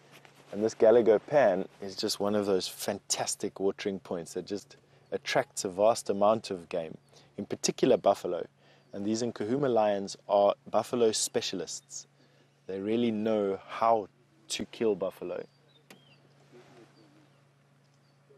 And they're very good at it. And I think that is exactly why they are camping out at this pan. That male lion could do with a meal here. His dewlap was hanging on the bottom of his belly. His hips were sticking out. He's not in bad shape, but he needs some food. And I'm sure that these females haven't killed anything substantial in the last 2 or 3 days. They could also do with some food. you want me to go forward a bit more, Tax?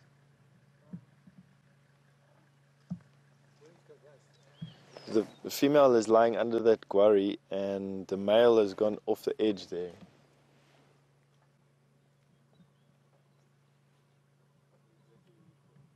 Texan just shakes his head. Like he doesn't know where these lions have gone.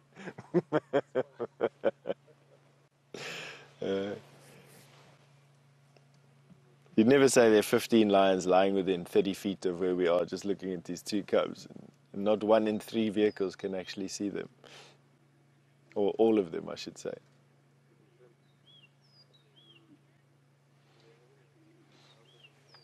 All right, and while this cub disappears here into the bush and gives us what would seem to be the last glance of these particular cats today, I think it's a good time to go to Brent for an update, and we'll see if we can reposition in the meantime.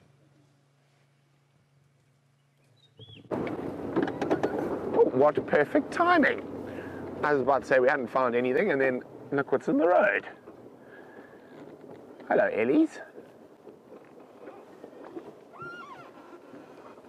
Now that little man looks like he might be full of mischief.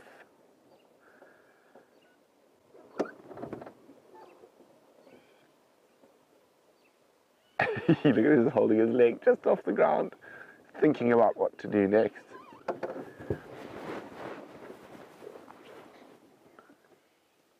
Oh, are we going to charge?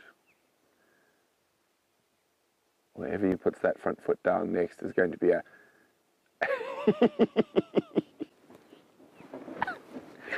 Oh, you're a silly boy. There we go.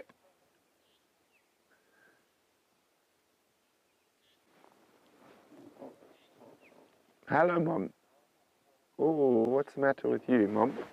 It's okay. Good girl. Now you saw that little bit of movement from her. She wasn't too happy with our presence. And I thought she might give us a warning rev at one stage. Fortunately, she didn't. So I'm not going to move.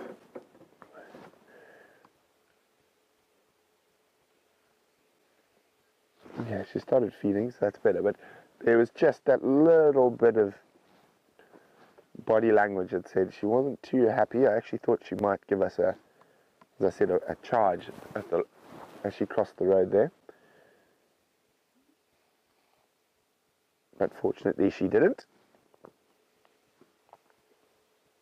And there are going to be some quite stressed elephants in the drought, so you just have to be extra careful.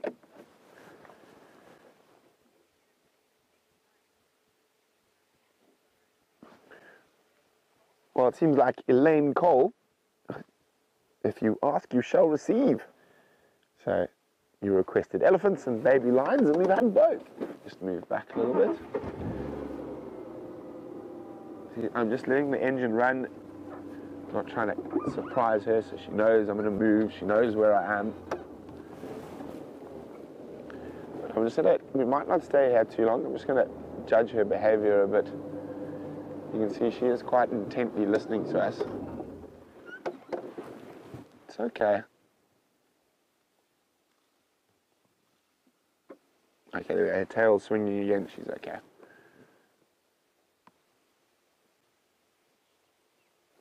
Oh, it looks like these Ellies all like to keep their foot dangling. Oh, excuse me. Oh.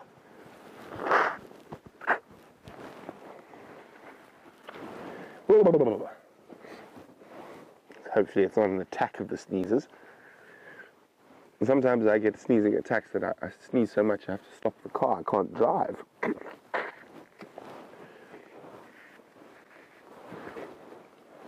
Oof. She's behind some bush there, and she isn't too relaxed. Let me just move again a little bit.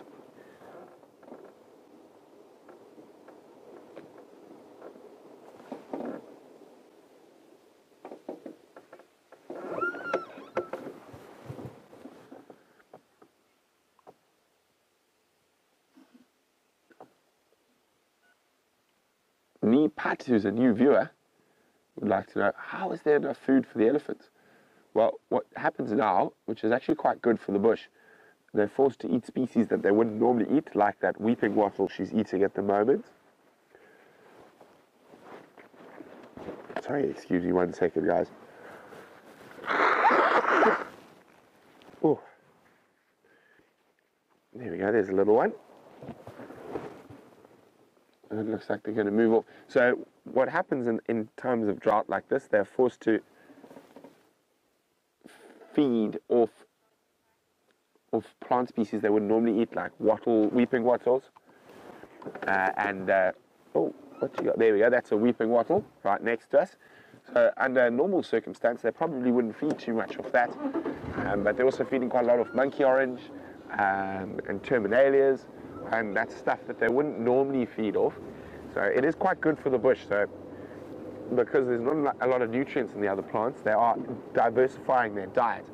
Now what's this going to do is going to open up quite a few different areas, and when we do get rain, that means there's going to be more grass. So even though a lot of the animals are going to suffer now, in the long run the drought could be quite beneficial, which will increase our carrying capacity. So it's always better to have more grass than trees. Grass is more nutrient rich, and also more species focus primarily on grass as their food source.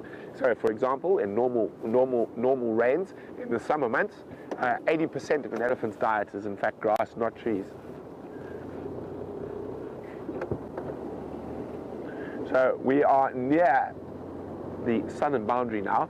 I know Herbie seems to be tracking a mating pair of lions somewhere on Quarry Pan. So what we're going to do is, he's asked me to double check the southern boundary, see, fingers crossed, if Queen Karula has made her way back into our Travis area. On a very good note, and very good news, even though it might not sound like it, I think I'm definitely over the worst of my man flu, and it's been, I don't do well with flu. It seems to really hit me harder than malaria. I'd rather have malaria than flu. At least I know exactly how long since I take my tablets till the malaria is going to be gone. The flu is a bit of a conundrum to me, but definitely over the worst of it, so yay!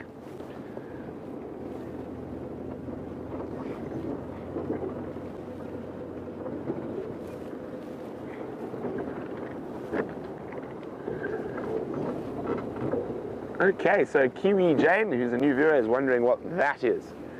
That is a virtual reality rig. So it shoots video 360 degrees around us. If you want to have a look at one of those, I think if you go onto YouTube and type in Safarilive The Naughty Elephant, but you need to do it on a mobile device, not on a desktop. And if you have a tablet or an iPhone or something like that, and you can have a look at everything around us. So you can see what the cameraman's doing, you can see what the elephant's doing. So it's a virtual reality rig. Okay, so now we are on the southern boundary and I'm in search of tracks of Queen Karula and the cubs.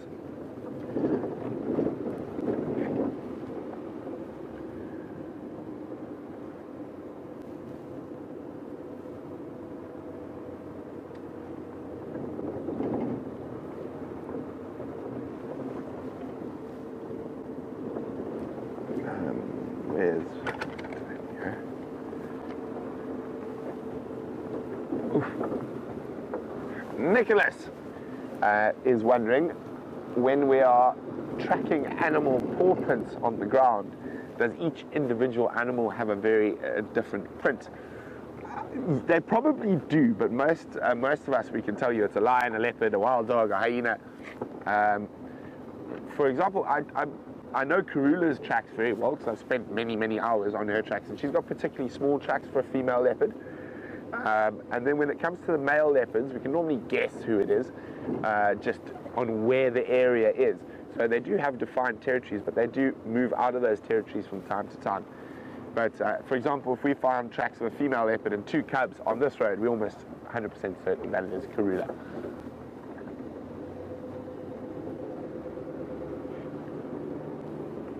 Now, that is exactly what we're hoping to find, paw prints of Queen Karula.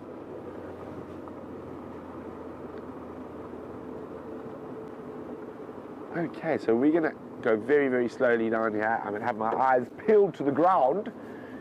So while I do that, let's go see how Steph is doing. Thanks, Brent. I'm doing fine, thank you. So is Brian. We're just reminiscing over this lion sighting. We've had to leave because a lot of people are wanting to see the lions, and we've had such a fantastic sighting so far that we made some space for another person to come in and have a look.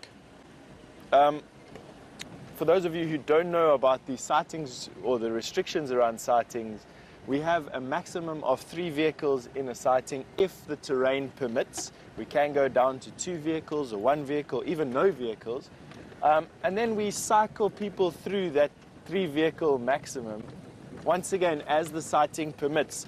So if animals move into a very thick block or into an area that's not safe to drive, then we can restrict that sighting. But for now, they're just still on that embankment. They didn't move. We heard the male growl and grumble a little bit just as we left, but they didn't change positions at all. And my gut feel tells me that similar to the last 3 or 4 days, or 5 or 6 days, I can't remember for how many consecutive days we've actually had the lions on this property, they might even camp out here for a little bit. Obviously, the presence of the lions will be a deterrent for a lot of animals, and with the actual amount of fresh water that is available in the Sabi Sands just through all the pumped pans, I've no doubt that the animals will start going to another dam, and then at some point the lions will be forced to move. But in a completely natural system, in an area where they don't pump pans, or have pans that are pumped very, very far apart, it's not uncommon for lions to spend weeks, 8, 9, 10 weeks around a single water source. I remember quite fondly a couple of years back me following a lion pride that literally camped out for 8 weeks around a drying up seep and would kill and eat right next to the water, and animals would walk a couple of feet away from the lions feeding on one of their friends to drink water and then move away. You know, necessity dictated that that's how they behave. It was just something really amazing to see. Alrighty, so what are we going to do for the rest of the morning? That is a good question.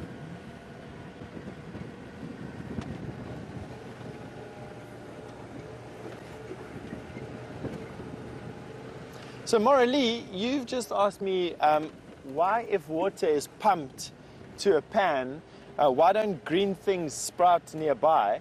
Morally, it's simply to do with the amount of feet that walk to that dam.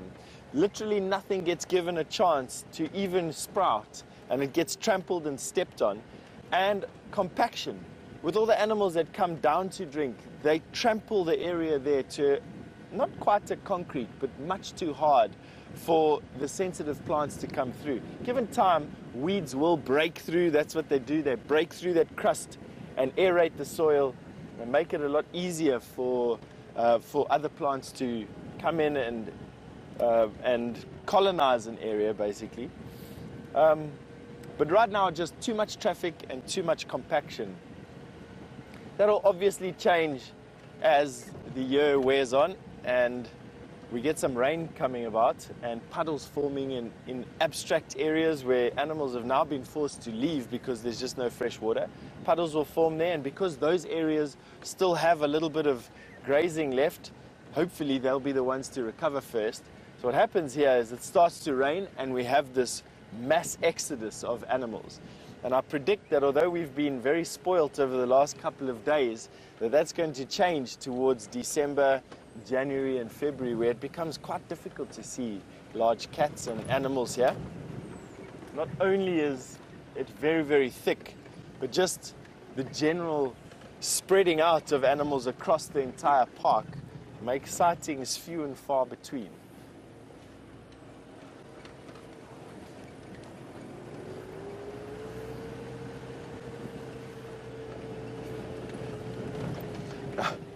Andrew, all the way from Vermont, has asked me a question. What animal can tell when it's going to rain first?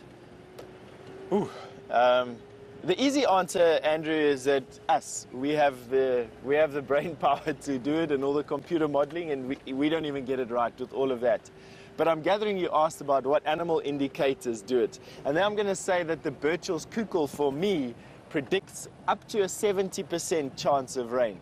So Burchell's cuckoo calling, they make this lovely wooding noise. I'm not even going to try and do that. Brent and James, it's their sole capacity to try and make funny animal noises. But they make a funny wooding noise, a repetitive wooding noise. And they are fine, for me at least, are about 70% accurate. They can predict rain up to a 70% chance.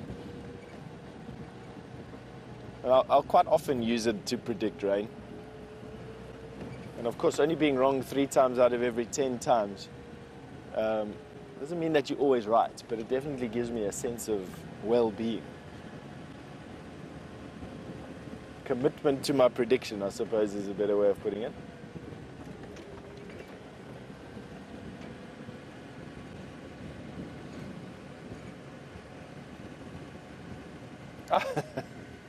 Bill, you just asked me, did my son like the yogurt spoon that I made him? And just for those of you who missed that particular show, I walked up to an apple leaf on a walk recently and broke off a piece of wood where elephants had damaged the tree. And during the course of the show, I carved a wooden spoon with my knife and then gifted it to my son as a yogurt spoon. He loves yogurt, and with these small little tubs, I thought that I'd give it to him.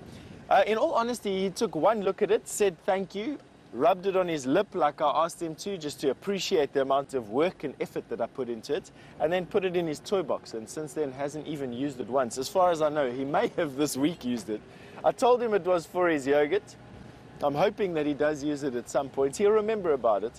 And I'll give it a decent amount of time, and then I'll force him to use it, just so that it can be used for that yogurt. Remind me in a few weeks, I'll keep you updated as to exactly what the outcome was. I almost used it myself for some yogurt, and then I thought, no, I wouldn't do it. I'd leave it for him. It's his spoon.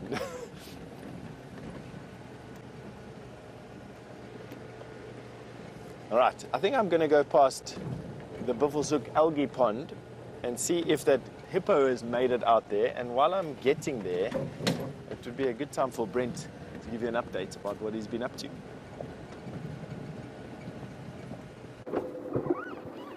Looks like Ben might have spotted a leopard track.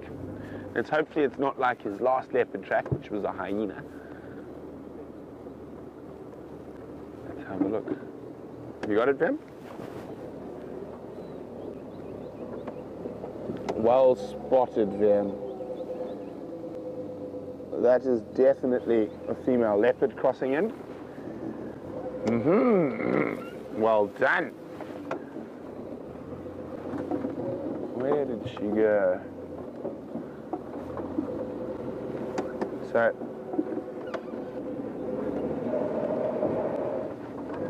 there's the tracks there. Okay, that's going to be better to see than these ones on this side. I'm just going to have a quick look and try to judge their age, because of course Kruger's up and down and around and backwards and forwards often in these parts.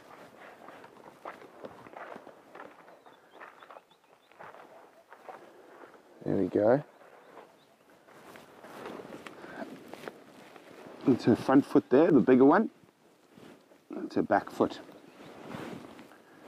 So what I'm looking for now is to see if there's any little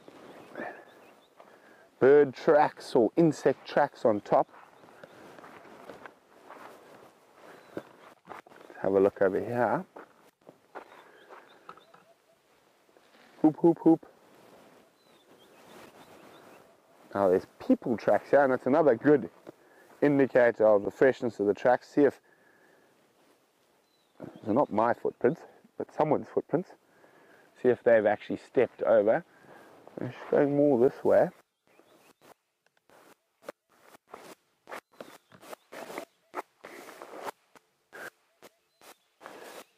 So the reason it's difficult to age tracks on a road like this is because it's a big access road, means there's a lot of traffic up and down it. So it might look like the tracks aren't fresh because of the dust of a car speeding past. That's why I just want to see, okay, we go here, here. She just does go straight after all. Here we go. Okay. They weren't here yesterday, but whether she's crossed early in the night and then crossed back, and no sign of the cubs as well. Well, let's just double check because they often scutter about.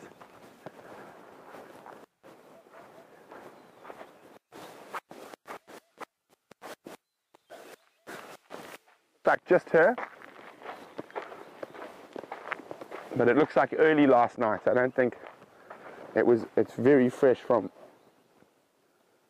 hello, this morning. Hang on. That looked like a cub back. Again, on these roads, there's cars up and down, it's difficult.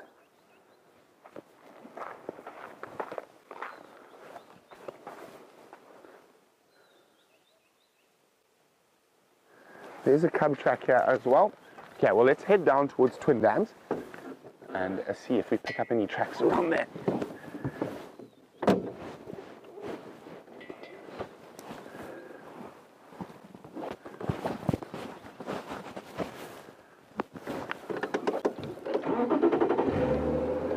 Okay, we've got something to follow up on.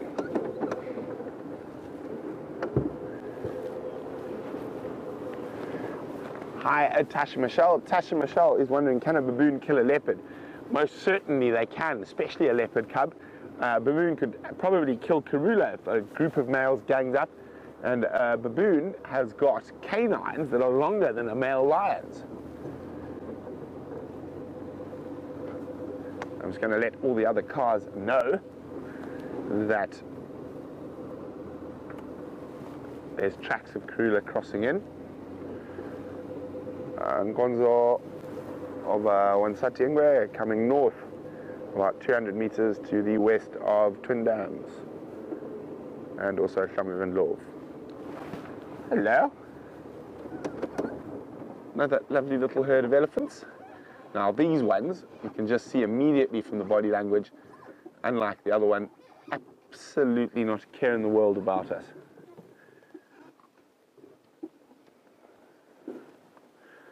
What are you up to, little one?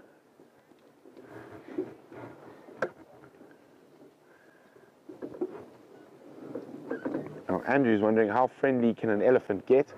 Well, they can get very friendly, but we never let them get too friendly. If they get too close, I just tap the side of the car. If it looks like they might smell VM or myself, or put their trunk into the car, because they're probably not going to do anything to us, but there's always that chance that something could go wrong, and that's dangerous for us, and it's dangerous for the animal. Hey, Mom.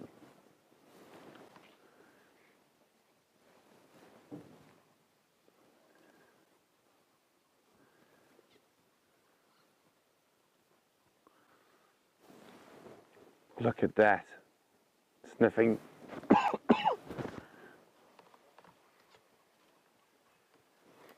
Now, Felicity in New Zealand is wondering what we can tell from an elephant by the way they hold their tail. Now, if we look at this one's tail, it's completely limp, hanging around, might swing a bit, and it means completely relaxed. When they are not relaxed, they get a little stiffness to their tail. When they're very upset, their tail actually sort of sticks out and is completely rigid.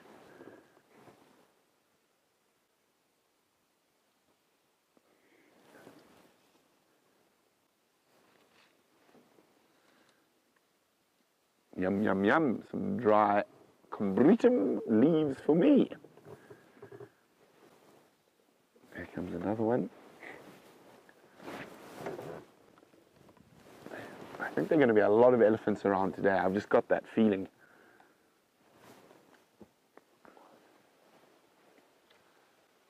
Let's go back a little bit.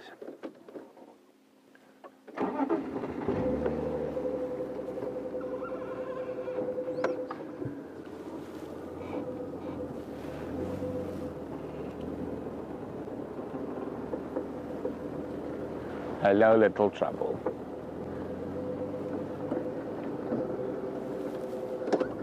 Hello, little monster. Oh, you're so big and scary and brave. Yes, off you walk.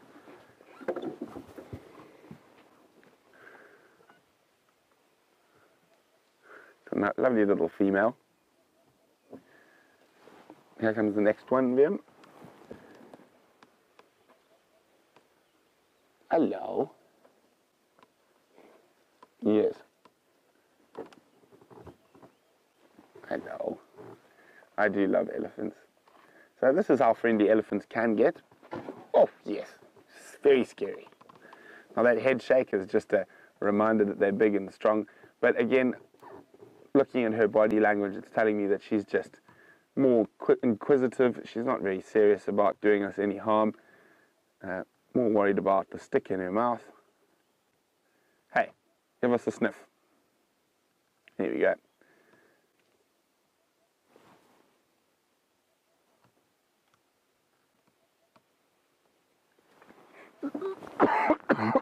Oh, sorry, guys.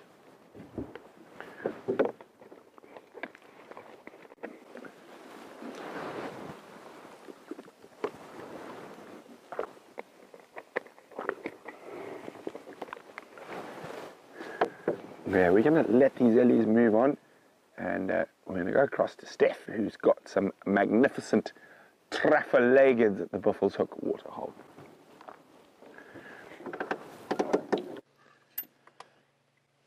Welcome back. I do indeed have some Safarilives, or whatever Brent said there.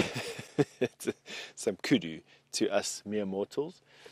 It seems to be a fairly large herd, actually. That's not a full-grown male, that's a youngster. He's still with his natal herd, i.e. with his mom. Impala have just gotten a fright from a monkey that's jumped into a tree, and that's what's caused that kudu to lift her tail like that. That fluffy under tail that you saw there was the following mechanism that a kudu's baby would follow if she had to dash into the bush. They follow that white blaze. You can see there's just a lot of impala and kudu and everything around here.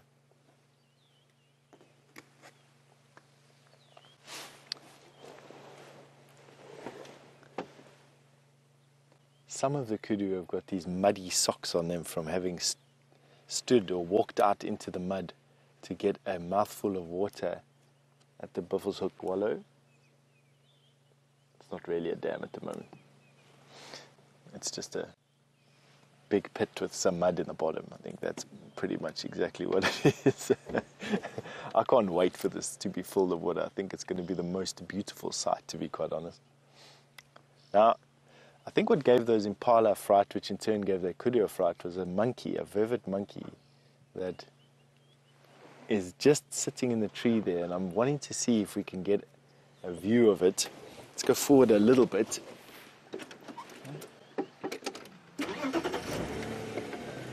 Hi.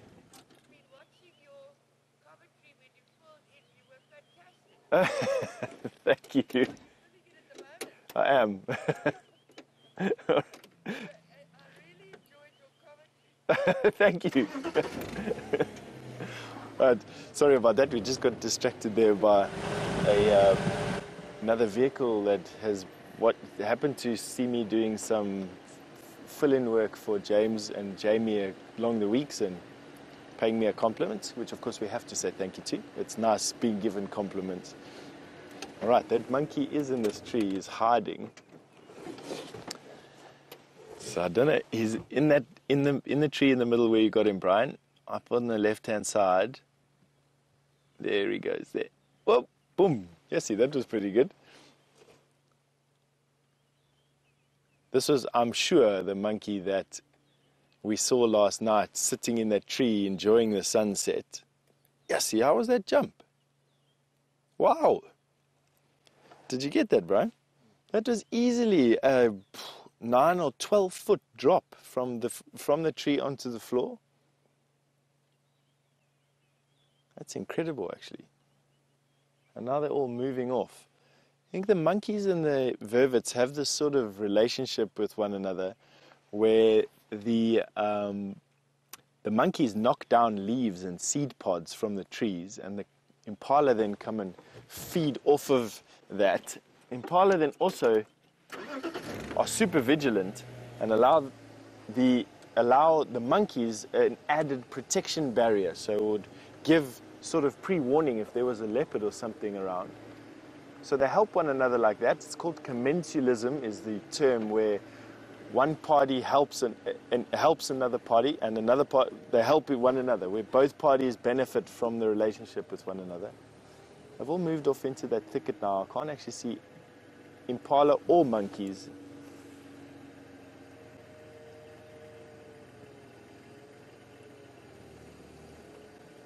Once again, you'd never see. If you drove by here right now, you'd have driven past here thinking there was nothing here, and yet there's probably about 30 impala in there and at least 5 vivid monkeys. I can see an impala in the shadows there. Not much else. The rest of Buffelshoek is unfortunately virtually dry. The hippo has moved on, so he didn't get stuck. I don't quite know how I feel about that. I'm glad he didn't get stuck, let me just say that.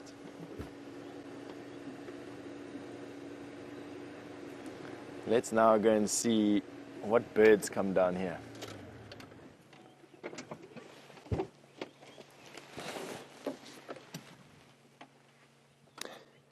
So EPAC has just asked me what is the most endangered species we have in the area, and you're a new viewer. So firstly, I just want to welcome you to the Wild Earth family.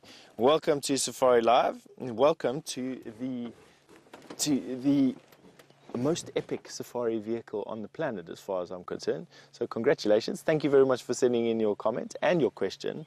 And now let me get to answering it. So the most endangered species of animal in South Africa is an animal called the golden mole. And the golden moles probably fill the first couple of positions on the most critically endangered. But because golden moles are not cute and cuddly, I think they don't hold such a fantastic place in our minds. And so one of the best examples of a patriot for endangered species is the African wild dog and the cheetah. Black rhinoceros would probably be the 3 that for me hold the top spots there. So the African wild dog, or the painted wolf, the cheetah and the black rhino are all sitting at just a couple of hundred individuals in South Africa alone, and probably not more than 1,000, couple of thousand individuals worldwide today. And they are sort of the patriots, the pioneers of these endangered species. All right, but Brent has got a bird, and before it flies away, I think go there and see what it is.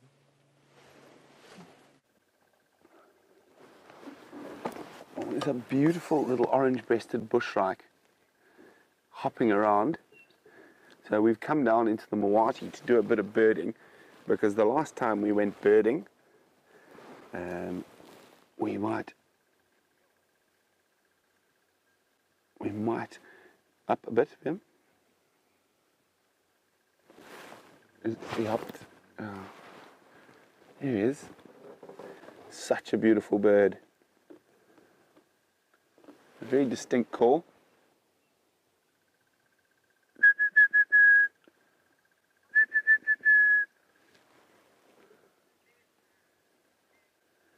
Birdie from Georgia says, yes, bird time. Yes, Birdie, I also enjoy a good bout of birding, and I'm really searching for this white-throated robin. Okay, well, let's keep moving. Now, this is a good time in the morning. It's warmed up a little bit. It's a great time in the morning to be birding around the Mawati. And, of course, it's not only the birds that are enjoying this part of the world at the moment. And look who's just walked into sight. Hello, big boy. Oh, he keeps moving behind the bush. It's a nice big male Inyala. Now we've seen kudu with Steph. This is the second member of the traffilated family that we get here. Now, who knows? Maybe we will even get all 3. The third being my favorite antelope at Djuma, the bushbuck. Hey, mister.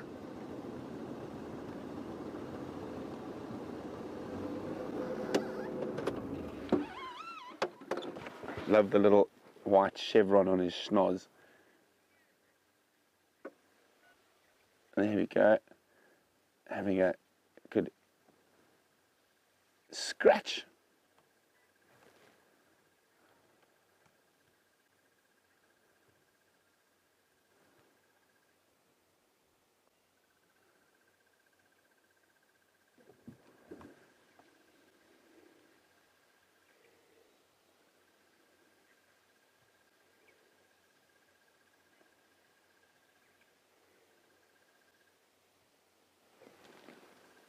Now I'm just trying to see if we can hear a crested barbet calling, but with that skulking little bushracker on, I'm hoping the skulking white-throated robin is here too.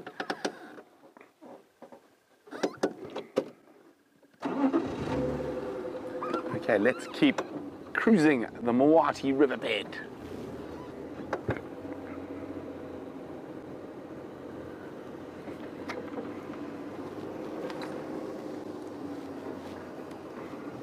Now, Joey in Australia says he thinks he can see a Warburg's eagle on the Juma cam.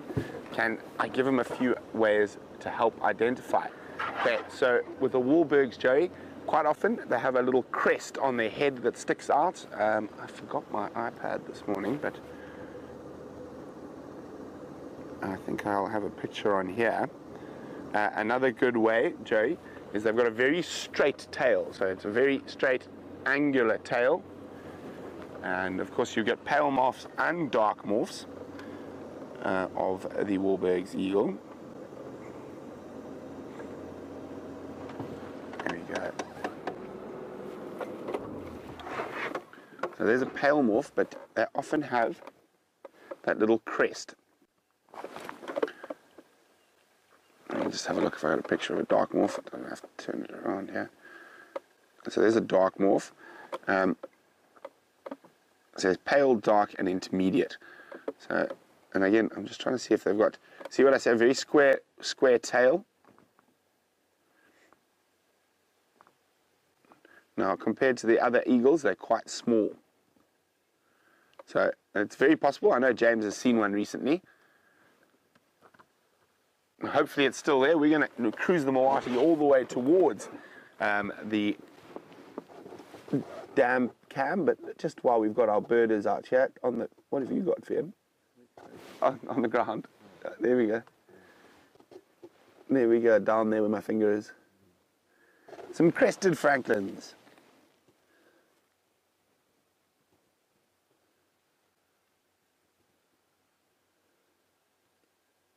Fossicking about, looking for breakfast.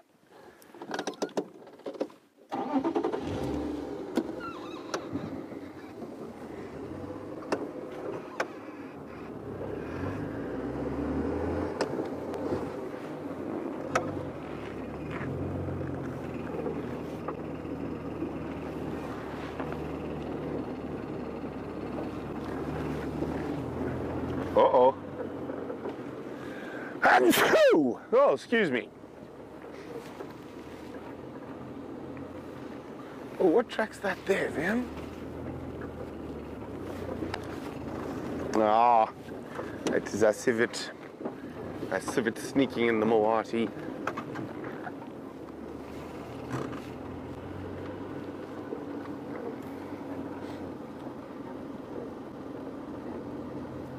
Now,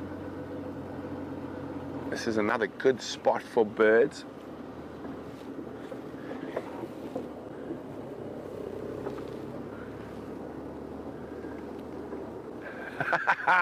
Hi, William. William says a bunch of us guys sneak into his room to watch Safari Live on YouTube. But if they ever get caught by the nurses in the nursing homes, they'll be in big trouble. So, William, I think what you should do if you ever get caught, just start whooping at the nurses like a hyena. Whoop, whoop. I don't think the nurses will know what to do. Or you could roar at them like a male lion.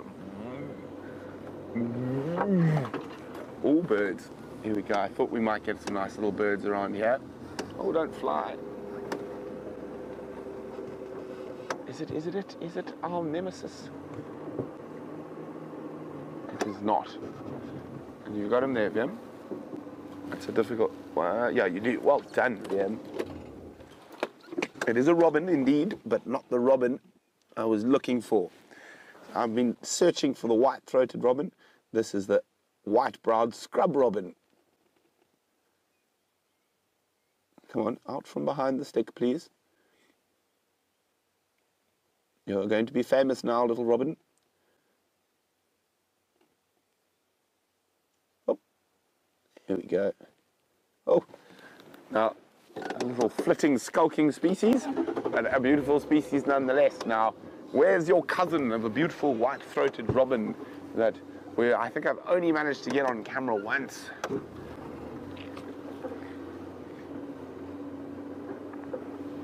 So I got quite excited because they move quite similarly, the scrub robins and white-throated robins. But while we keep searching for the elusive white-throated robin, let's go across to Steph, who's got an animal that has two of the same colors as the robin, black and white. But before we do that, just going to give you a quick squiz through the gap at someone who's watching us. A big male giraffe peering down at us in the Mawati River with an oxpecker between his horns, or between his ears and his horn. Oh, quite a few oxpeckers on him. Looks to be red-billed oxpeckers.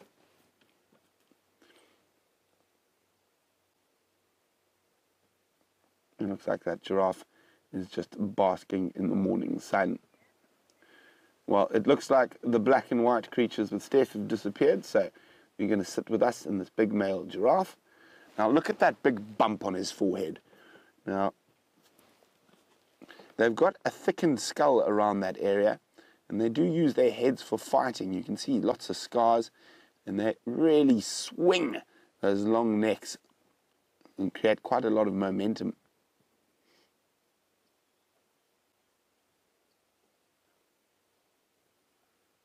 There we go.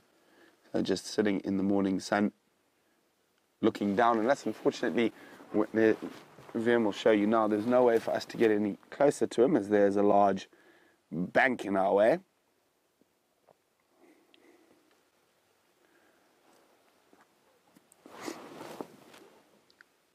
Now this is an old giraffe bull.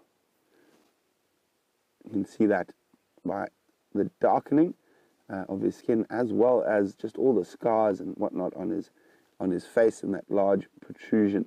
It looks like he's going to move along. Oh, hello, big man.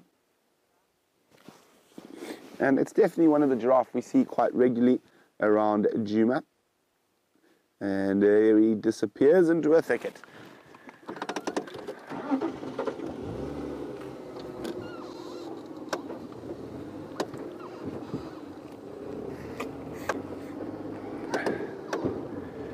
So, let's go see how Steph's doing. Unfortunately, the striped donkeys have disappeared.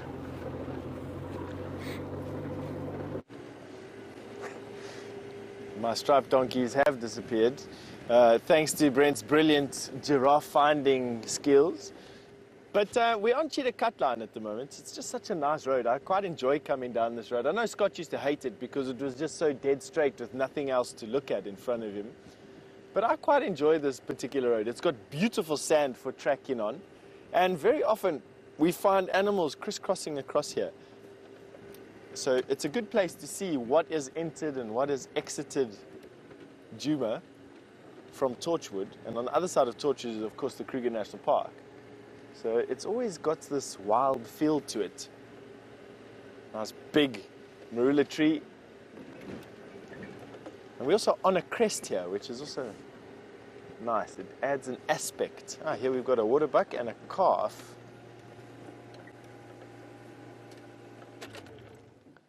Fuzzy little waterbuck calf. We see these waterbuck quite often. Have a look at that baby looking over his shoulder at us.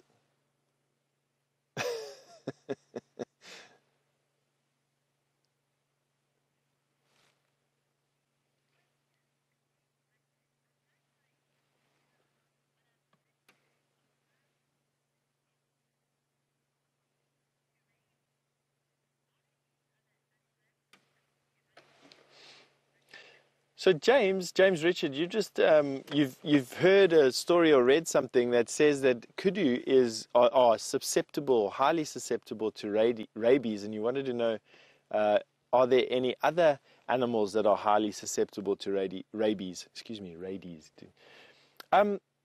Yes, there is lots of accounts of kudu having rabies or being rabid, but it's true for all the antelope. Kudu in just some areas are the most abundant antelope. And when a kudu has rabies, quite often they walk quite boldly into camps, which of course is unusual and what makes headlines. But almost any animal can catch rabies. You do have vectors for rabies. It tends to be small mammals that live in communities with one another. Bats are a vector for rabies. Mongoose are a vector for rabies. And a vector means they can carry it without them dying and then spread it. And they spread through contact with one another. Through saliva, in actual fact, saliva that breaks the skin. So quite often the rabies, I think it's a virus. I'm not too sure, I can't really remember. I think rabies is a virus, but it attacks the brain, causes the brain to overheat. And of course, when a brain overheats, it shorts out basically, and creates these behavioral changes. And in predators, it makes them quite snappy and overly aggressive, and they bite other things, and that then passes on the rabies virus. In this particular area, this is a rabies-prone area. We do get rabies here, so any antelope that we find that is unusually bold is to be treated as a rabies risk, and then obviously any predator that has unusually high aggression levels is also to be treated with much caution.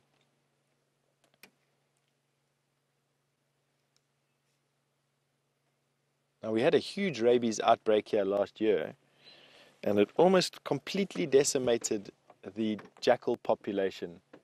Whereas before the rabies broke out in about June, July last year, we were hearing, actually it was before July, it was about May, June, we were hearing jackals at my house all the time. And literally from July to maybe May this year, I didn't hear another single jackal. It took that long for jackals to sort of recover, for new puppies born to the few jackal that survived this pandemic to then mature enough so that they started to call again.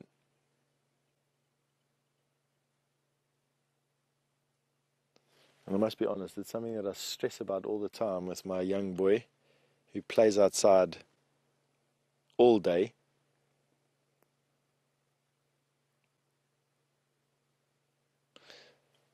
But you know, not worse than, I suppose, a bad education or not having food that day.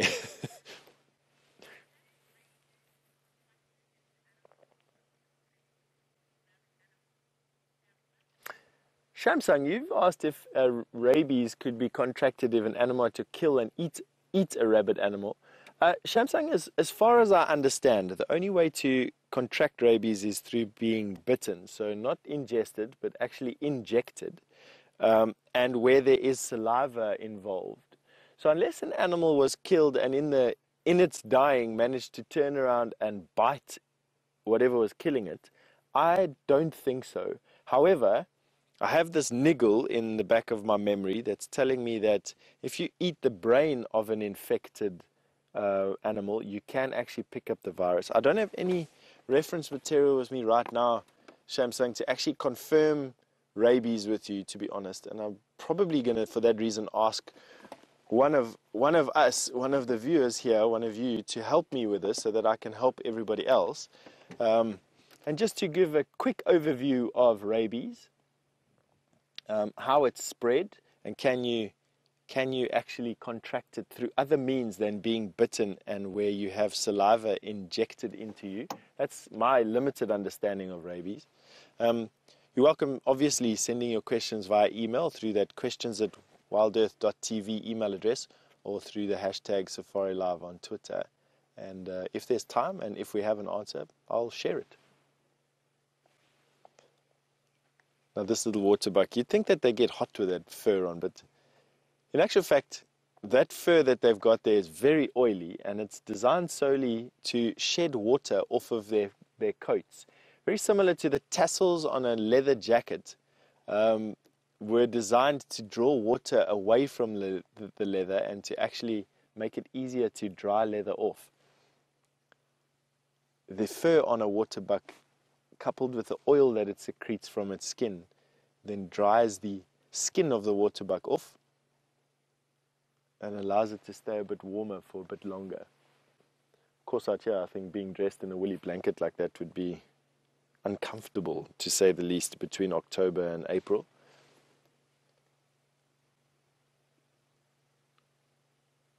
This little waterbuck calf taking note of its surroundings. So Chloe, all the way from Illinois, hello, you've asked me what my favorite antelope is. Let me think, Chloe. The first one that comes to mind has to be sable. I mean, they're just so dramatically magnificent. And also because we don't see them that often. When you do see one, it's quite special. A large male kudu is also quite a magnificent being. Nyala, of course, I mean, we saturated with Nyala here, but in actual fact, if you think about how beautiful a Nyala bull is, it makes it hard to ignore. And then, of course, just the majesty of, say, a really big waterbuck bull with that huge muscles that they get and that erect posture with their big, robust horns. Let me see, which one of them are my favorite? Which one's yours, Brian? I'd have to also say sable, to be honest. So Brian, who's actually spent much time in the Kalahari where he was also saturated by sable, has this lingering feeling that for him, sable are the most magnificent. For me, I think the top spot is shared between a large male kudu and a sable, I would imagine, and probably an oryx. Oh, that's a three-way tie there. And I know we all hate ties. So oryx, large male kudu, or a sable. Those would be my three choices. Which one did you choose out of that? Still the sable, eh? Brian? I would have to say sable simply because I've seen sable battling it out on foot. Ah. It was absolutely phenomenal. And Brian's attached an emotional memory to his decision. He said that he's seen sable fighting on foot, and just that and their picture, their bodies, their physiology is what for him makes a sable the most impressive. I still remain undecided, to be honest. An oryx, sable, or greater kudu, all males, have to be my favorite out of all the antelope. Chloe, I hope that answers your question and makes it a bit easier. Or answer your question with a no answer and yak a lot.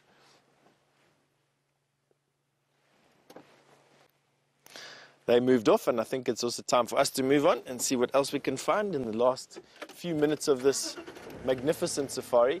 We've got a Birchall starling in the road in front of us. Let's see if we can get a little bit closer. I know we're wanting to send you over to Brent to see what he's been up to, but since Brent stole my zebra from me, I'm going to steal his update from him by showing you a Birchall starling that'll no doubt fly away. Birchall starling are insectivorous birds. They run around on those long legs of theirs looking for insects on the ground, and they have the most beautiful feathers. Let's see if we can get a little bit closer to him and see. Every now and again you'll get that iridescence that comes off his head. There he goes. Look at that. Ooh, that's pretty. Almost got that green sheen on the front of their shoulder. And then it goes to sort of a purpley color down their wings and on their bottoms, on their vents as it's called, on their bums, and then on their head. This one is just picking up termite after termite after termite, shoveling them in. Now from this angle, the bird looks pitch black, and that's because its feathers are actually pitch black. They're covered in a thick layer of keratin, which allows for light to refract as it's going through the keratin layer, which gives them that iridescence. And different layers and thicknesses of keratin give them the different colors or the different refractions. Here he's turning now. We should be able to get that sheen. There we go. lacks the orange eye of the blue-eared starling and is a little bit larger than the blue-eared starling. And just a magnificent family of birds, the starlings that occur here. We get the violet-backed starling that will come back in December, which for me is probably the most striking bird that arrives, is this violet-backed starling.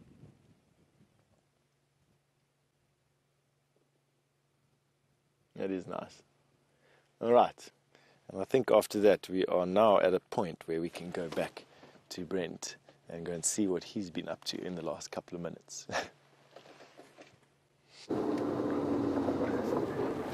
We're still on the birding mission. I've decided to come look to see if we can find that possible Wahlberg's eagle around the Djuma Dam. Have you got your eyes open, VM?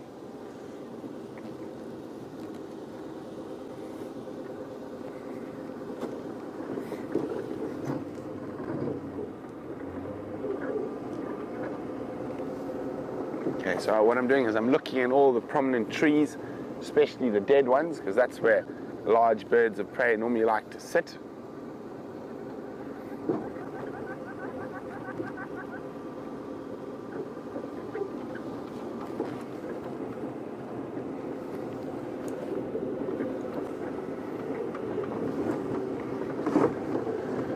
Hi, Steve. Steve's wondering, are there any birds that resemble crows or ravens in the area? Yes, Steve actually saw a pied crow yesterday flying overhead. So there are, and they are indigenous. We've got quite a few different crow or raven species in southern Africa.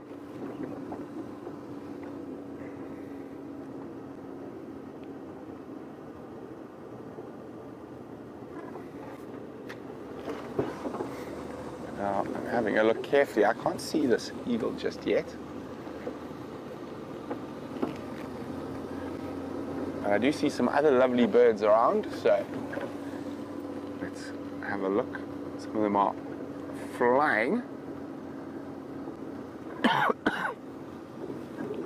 Just come on, fly closer to us. There we go, here they are. See them, Vim. I'm going to try and get us in a spot where I think they're going to fly very close to us. Okay, they might come around now. Oh, dwarf mongoose as well, scuttling across the road. Well, let's move a bit forward, maybe we get a nice view of the mongoose.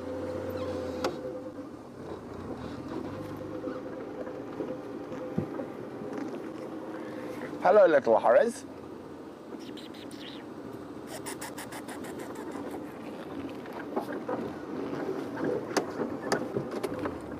It's all over here. Little dwarf mongoose scuttling about. That looks like a youngster. Oh, so there's an adult there. Now there are two youngsters I saw. There's one.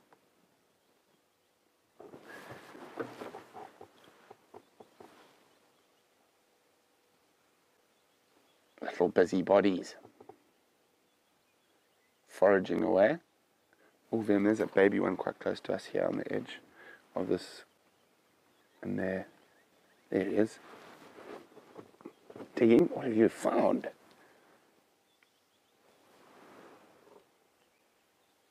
Oh, digging, digging, digging. Oh, got something.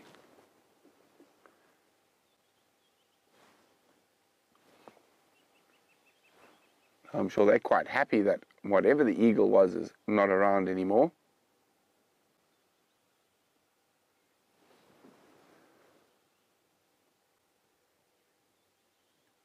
Oh, hello, guys.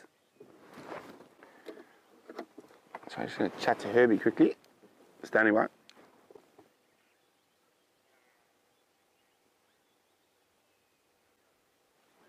Copy, I thought so. Thanks, Herb. Oh. See, something spooked them. Was it a shadow in the sky of a bird of prey? I think they got a fright from a go-away bird. Is that a go-away bird on top? It's very silhouetted there that just landed. And it pays to be overcautious when you're that size. There's quite a... I'll just move back a bit. There's quite a lot of activity happening around those ones there. Looks like they might even be marking territory. Look there, so lots of them there. All clustered around a spot. Smelling something intently on that branch. Oh, there we go. There's a scent mark. Yeah, so they're all scent marking. So all members of the family group will scent mark. And as you can see, it's quite a social affair, scent marking.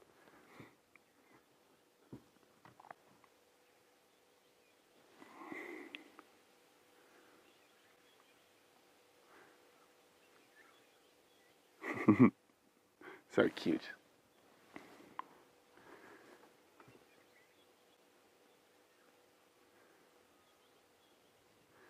So they live in, oh, there we go, using the anal gland, scent mark, scent mark.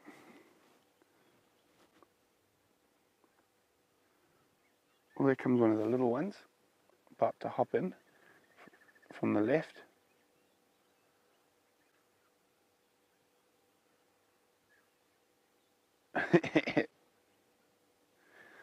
So a big scent marking display going on here.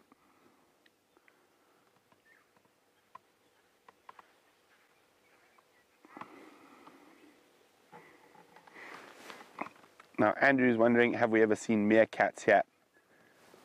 Unfortunately not, Andrew, they don't occur here.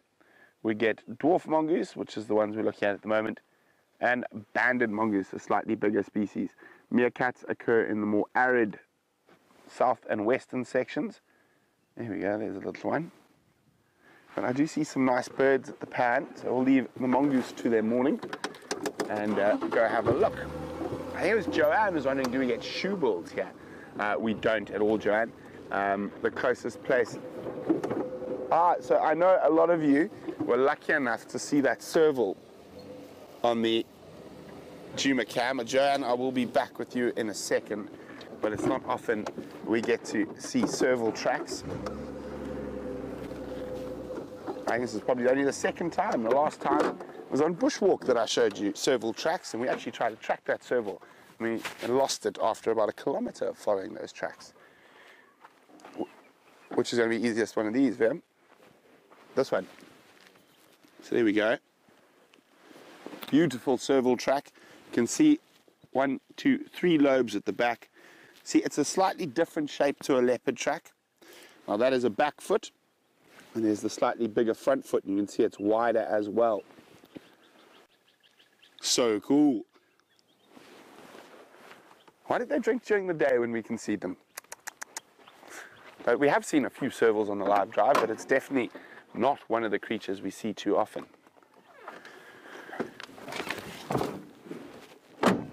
Sorry, Joanne. Joanne was wondering about shoebills. No, we don't get shoebills here.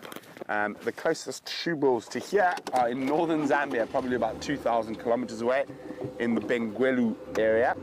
I'm lucky enough, I've seen shoebills in Benguelu, and I've actually seen them in Uganda off Lake Victoria. Okay, now let's have a look. There were some birds drinking at the pan. I think they might have moved off. We got distracted by the mongoose and the serval tracks.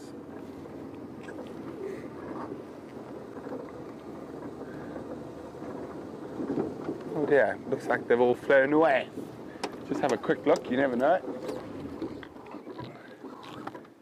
And all the birds that I was coming on my way to see have disappeared. All we got is that blacksmith lapwing.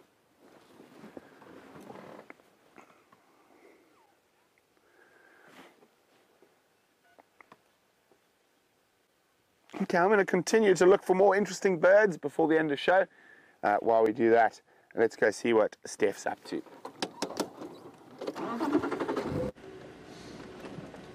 Up to driving down my favorite road here at Juma, one of my favorite roads, let me put it to you this way.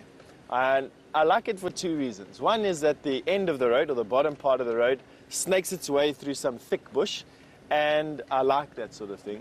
there's always the chance of seeing some little small creepy thing. And secondly, it's because I have a nice memory attached to an elephant encounter I had here with Scott on foot. It was one of my first times that I was in front of the camera, and we ended up finding an elephant next to the road that we followed into the bush and found him on the edge of a drainage line here. And he then completely was oblivious of us, and then all of a sudden changed direction and walked straight up to us, and we had a bit of a stare down where I spoke nicely to him, and then he left us alone. He just wanted to come and see what we were and what the disturbance was, and he carried on with his day and we carried on with ours. But it was just, so it was a nice feeling, a nice sighting, no negative reactions whatsoever. And so yes, that I have a nice feeling generated around this road. So you're joining us going down the road, basically.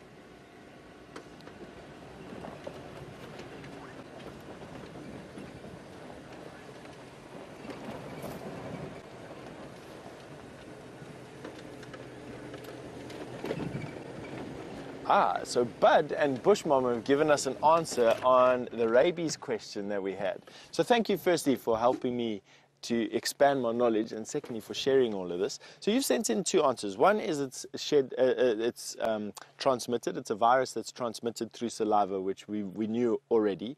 But secondly, it's also transmitted through the brain's membrane. So by ingesting the brain's membrane, you can actually contract rabies as well. So thank you very much for that. So two ways. The one that we knew fairly common, you need to be bitten by something that breaks the skin and injects saliva, but you can actually get it from ingesting the membrane of a brain. So it would make sense that a predator can get it. Then this is just to go right back to the original question. It'll make sense that a predator that catches an animal with rabies and eats its brain will also be able to get rabies without that animal having to bite it and injecting saliva, which is interesting, eh? Scary, these things, I'll tell you. These little viruses and things that run around here.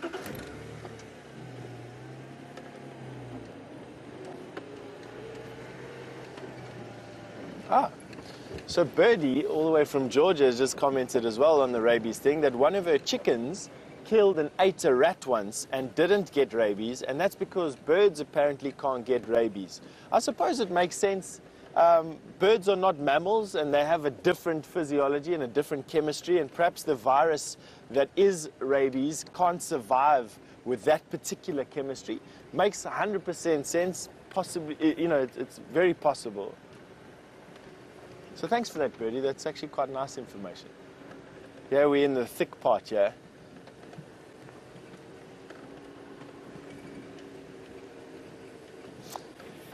Susan, you've just asked if there's any attempt to control the rabies on the property.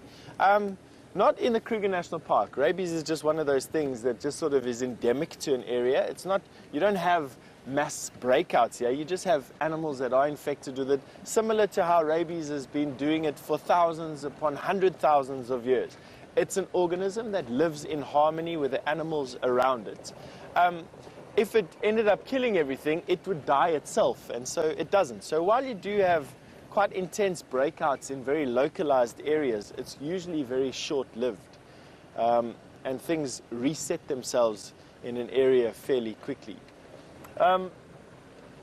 So the question that you asked was, do we have any control measures here? And so no is the answer in the Kruger National Park. There's no control measures for rabies. Outside of the park, where people live and are more susceptible to being bitten by rabid dogs and by rabid animals, yes, there is action there. And it's usually an inoculation, first of animals. So South Africa does a free rabies inoculation for all pets. If you want your animal in a rabies area, the government actually pays to have your animals inoculated against rabies. You can be vaccinated against it. And then secondly, if it gets too bad, I have heard of schools inoculating kids against rabies, which you can do as well. You can inoculate people against rabies. In actual fact, as far as I know, I think Brent and Jamie are both inoculated against rabies. Brent, I seem to remember a series of injections Brent gave himself and Jamie last year when rabies was quite bad, or we had a breakout here. And he is immune to rabies at the moment, or should be at least. Actually, Brent is immune to most things, I think. So yes, there are actions taken outside of the game reserves, but inside the game reserves, no actions are taken. No actions are needed. Rabies is one of those things that is as negative as what it is as a disease. It's under the Kruger National Park's curatorship. They are here to make sure that all biodiversity is protected, not just the pretty ones. And although there's no massive conservation effort for rabies, it's not what I'm saying, there's also no need to try and stop it or to try and control it in any massive area.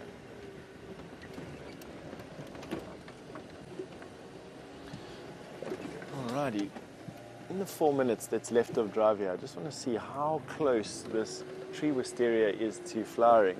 That might help us with our predictions to the weeping boerbean mystery. So the tree wisteria is that tree there. The tall one that you've got, there you go. That is a tree wisteria and should be coming out in these bunches of purple flowers in the next couple of weeks. And I'm just busy looking to see if I can see any flower drupes already hanging ready to open, and I see none on that particular tree. Not even one, in actual fact. So it would seem that we are still far away from having all the flowers, and it's just the knobthorns and some other acacias. I saw a fever tree in Djuma flowering yesterday, so it would just seem like the acacias are flowering early this year, nothing else. All right, we've reached that time of the day when myself and Brian have to bid you farewell. So wherever you are in the world, I hope that you have a fantastic day, or have had a fantastic day and have a fantastic night. Thank you once again for all your support and all your questions and comments, and we will see you this afternoon at 3 o'clock Central Africa time. Have a nice day.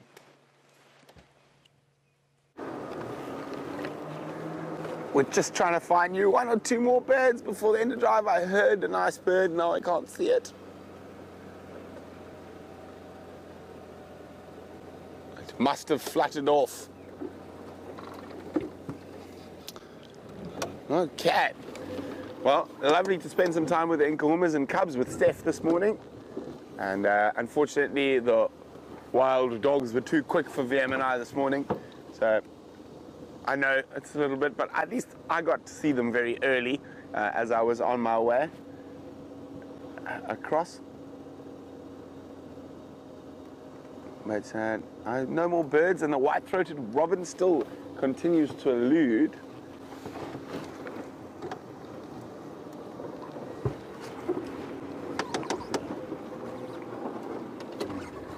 Anna-Marie says she's looking forward to Killer Bee Day tomorrow. Anna-Marie, I think what's the date today, Viam? Is it 26th or 27th today? Oh, so it is Killer Bee Day today. I've lost the day. I thought it was the... Oh, Viam. There it goes. 28th is Killer Bee Day, so it is tomorrow. Yes, I'm very excited for Killer Bee Day. And we've got lots and lots of fun in store for you. Now, where did that butterfly go? It has escaped us like all the birds. But it's going to be a very exciting sunset safari. Lots of different things to look for. And I'm sure the Inkahumas are going to be around. And I just got a feeling there's going to be a lot of elephants around today. Keep an eye on the pans. I think it's going to get really hot today. I think those ellies are going to need that water. So I definitely keep an eye on the Djuma pan. And I'm really looking forward to spending some time with Eddies. And you never know, Queen Karula might move through during the day after that traumatic experience with baboons yesterday. So hopefully she decides Djuma is a safer spot.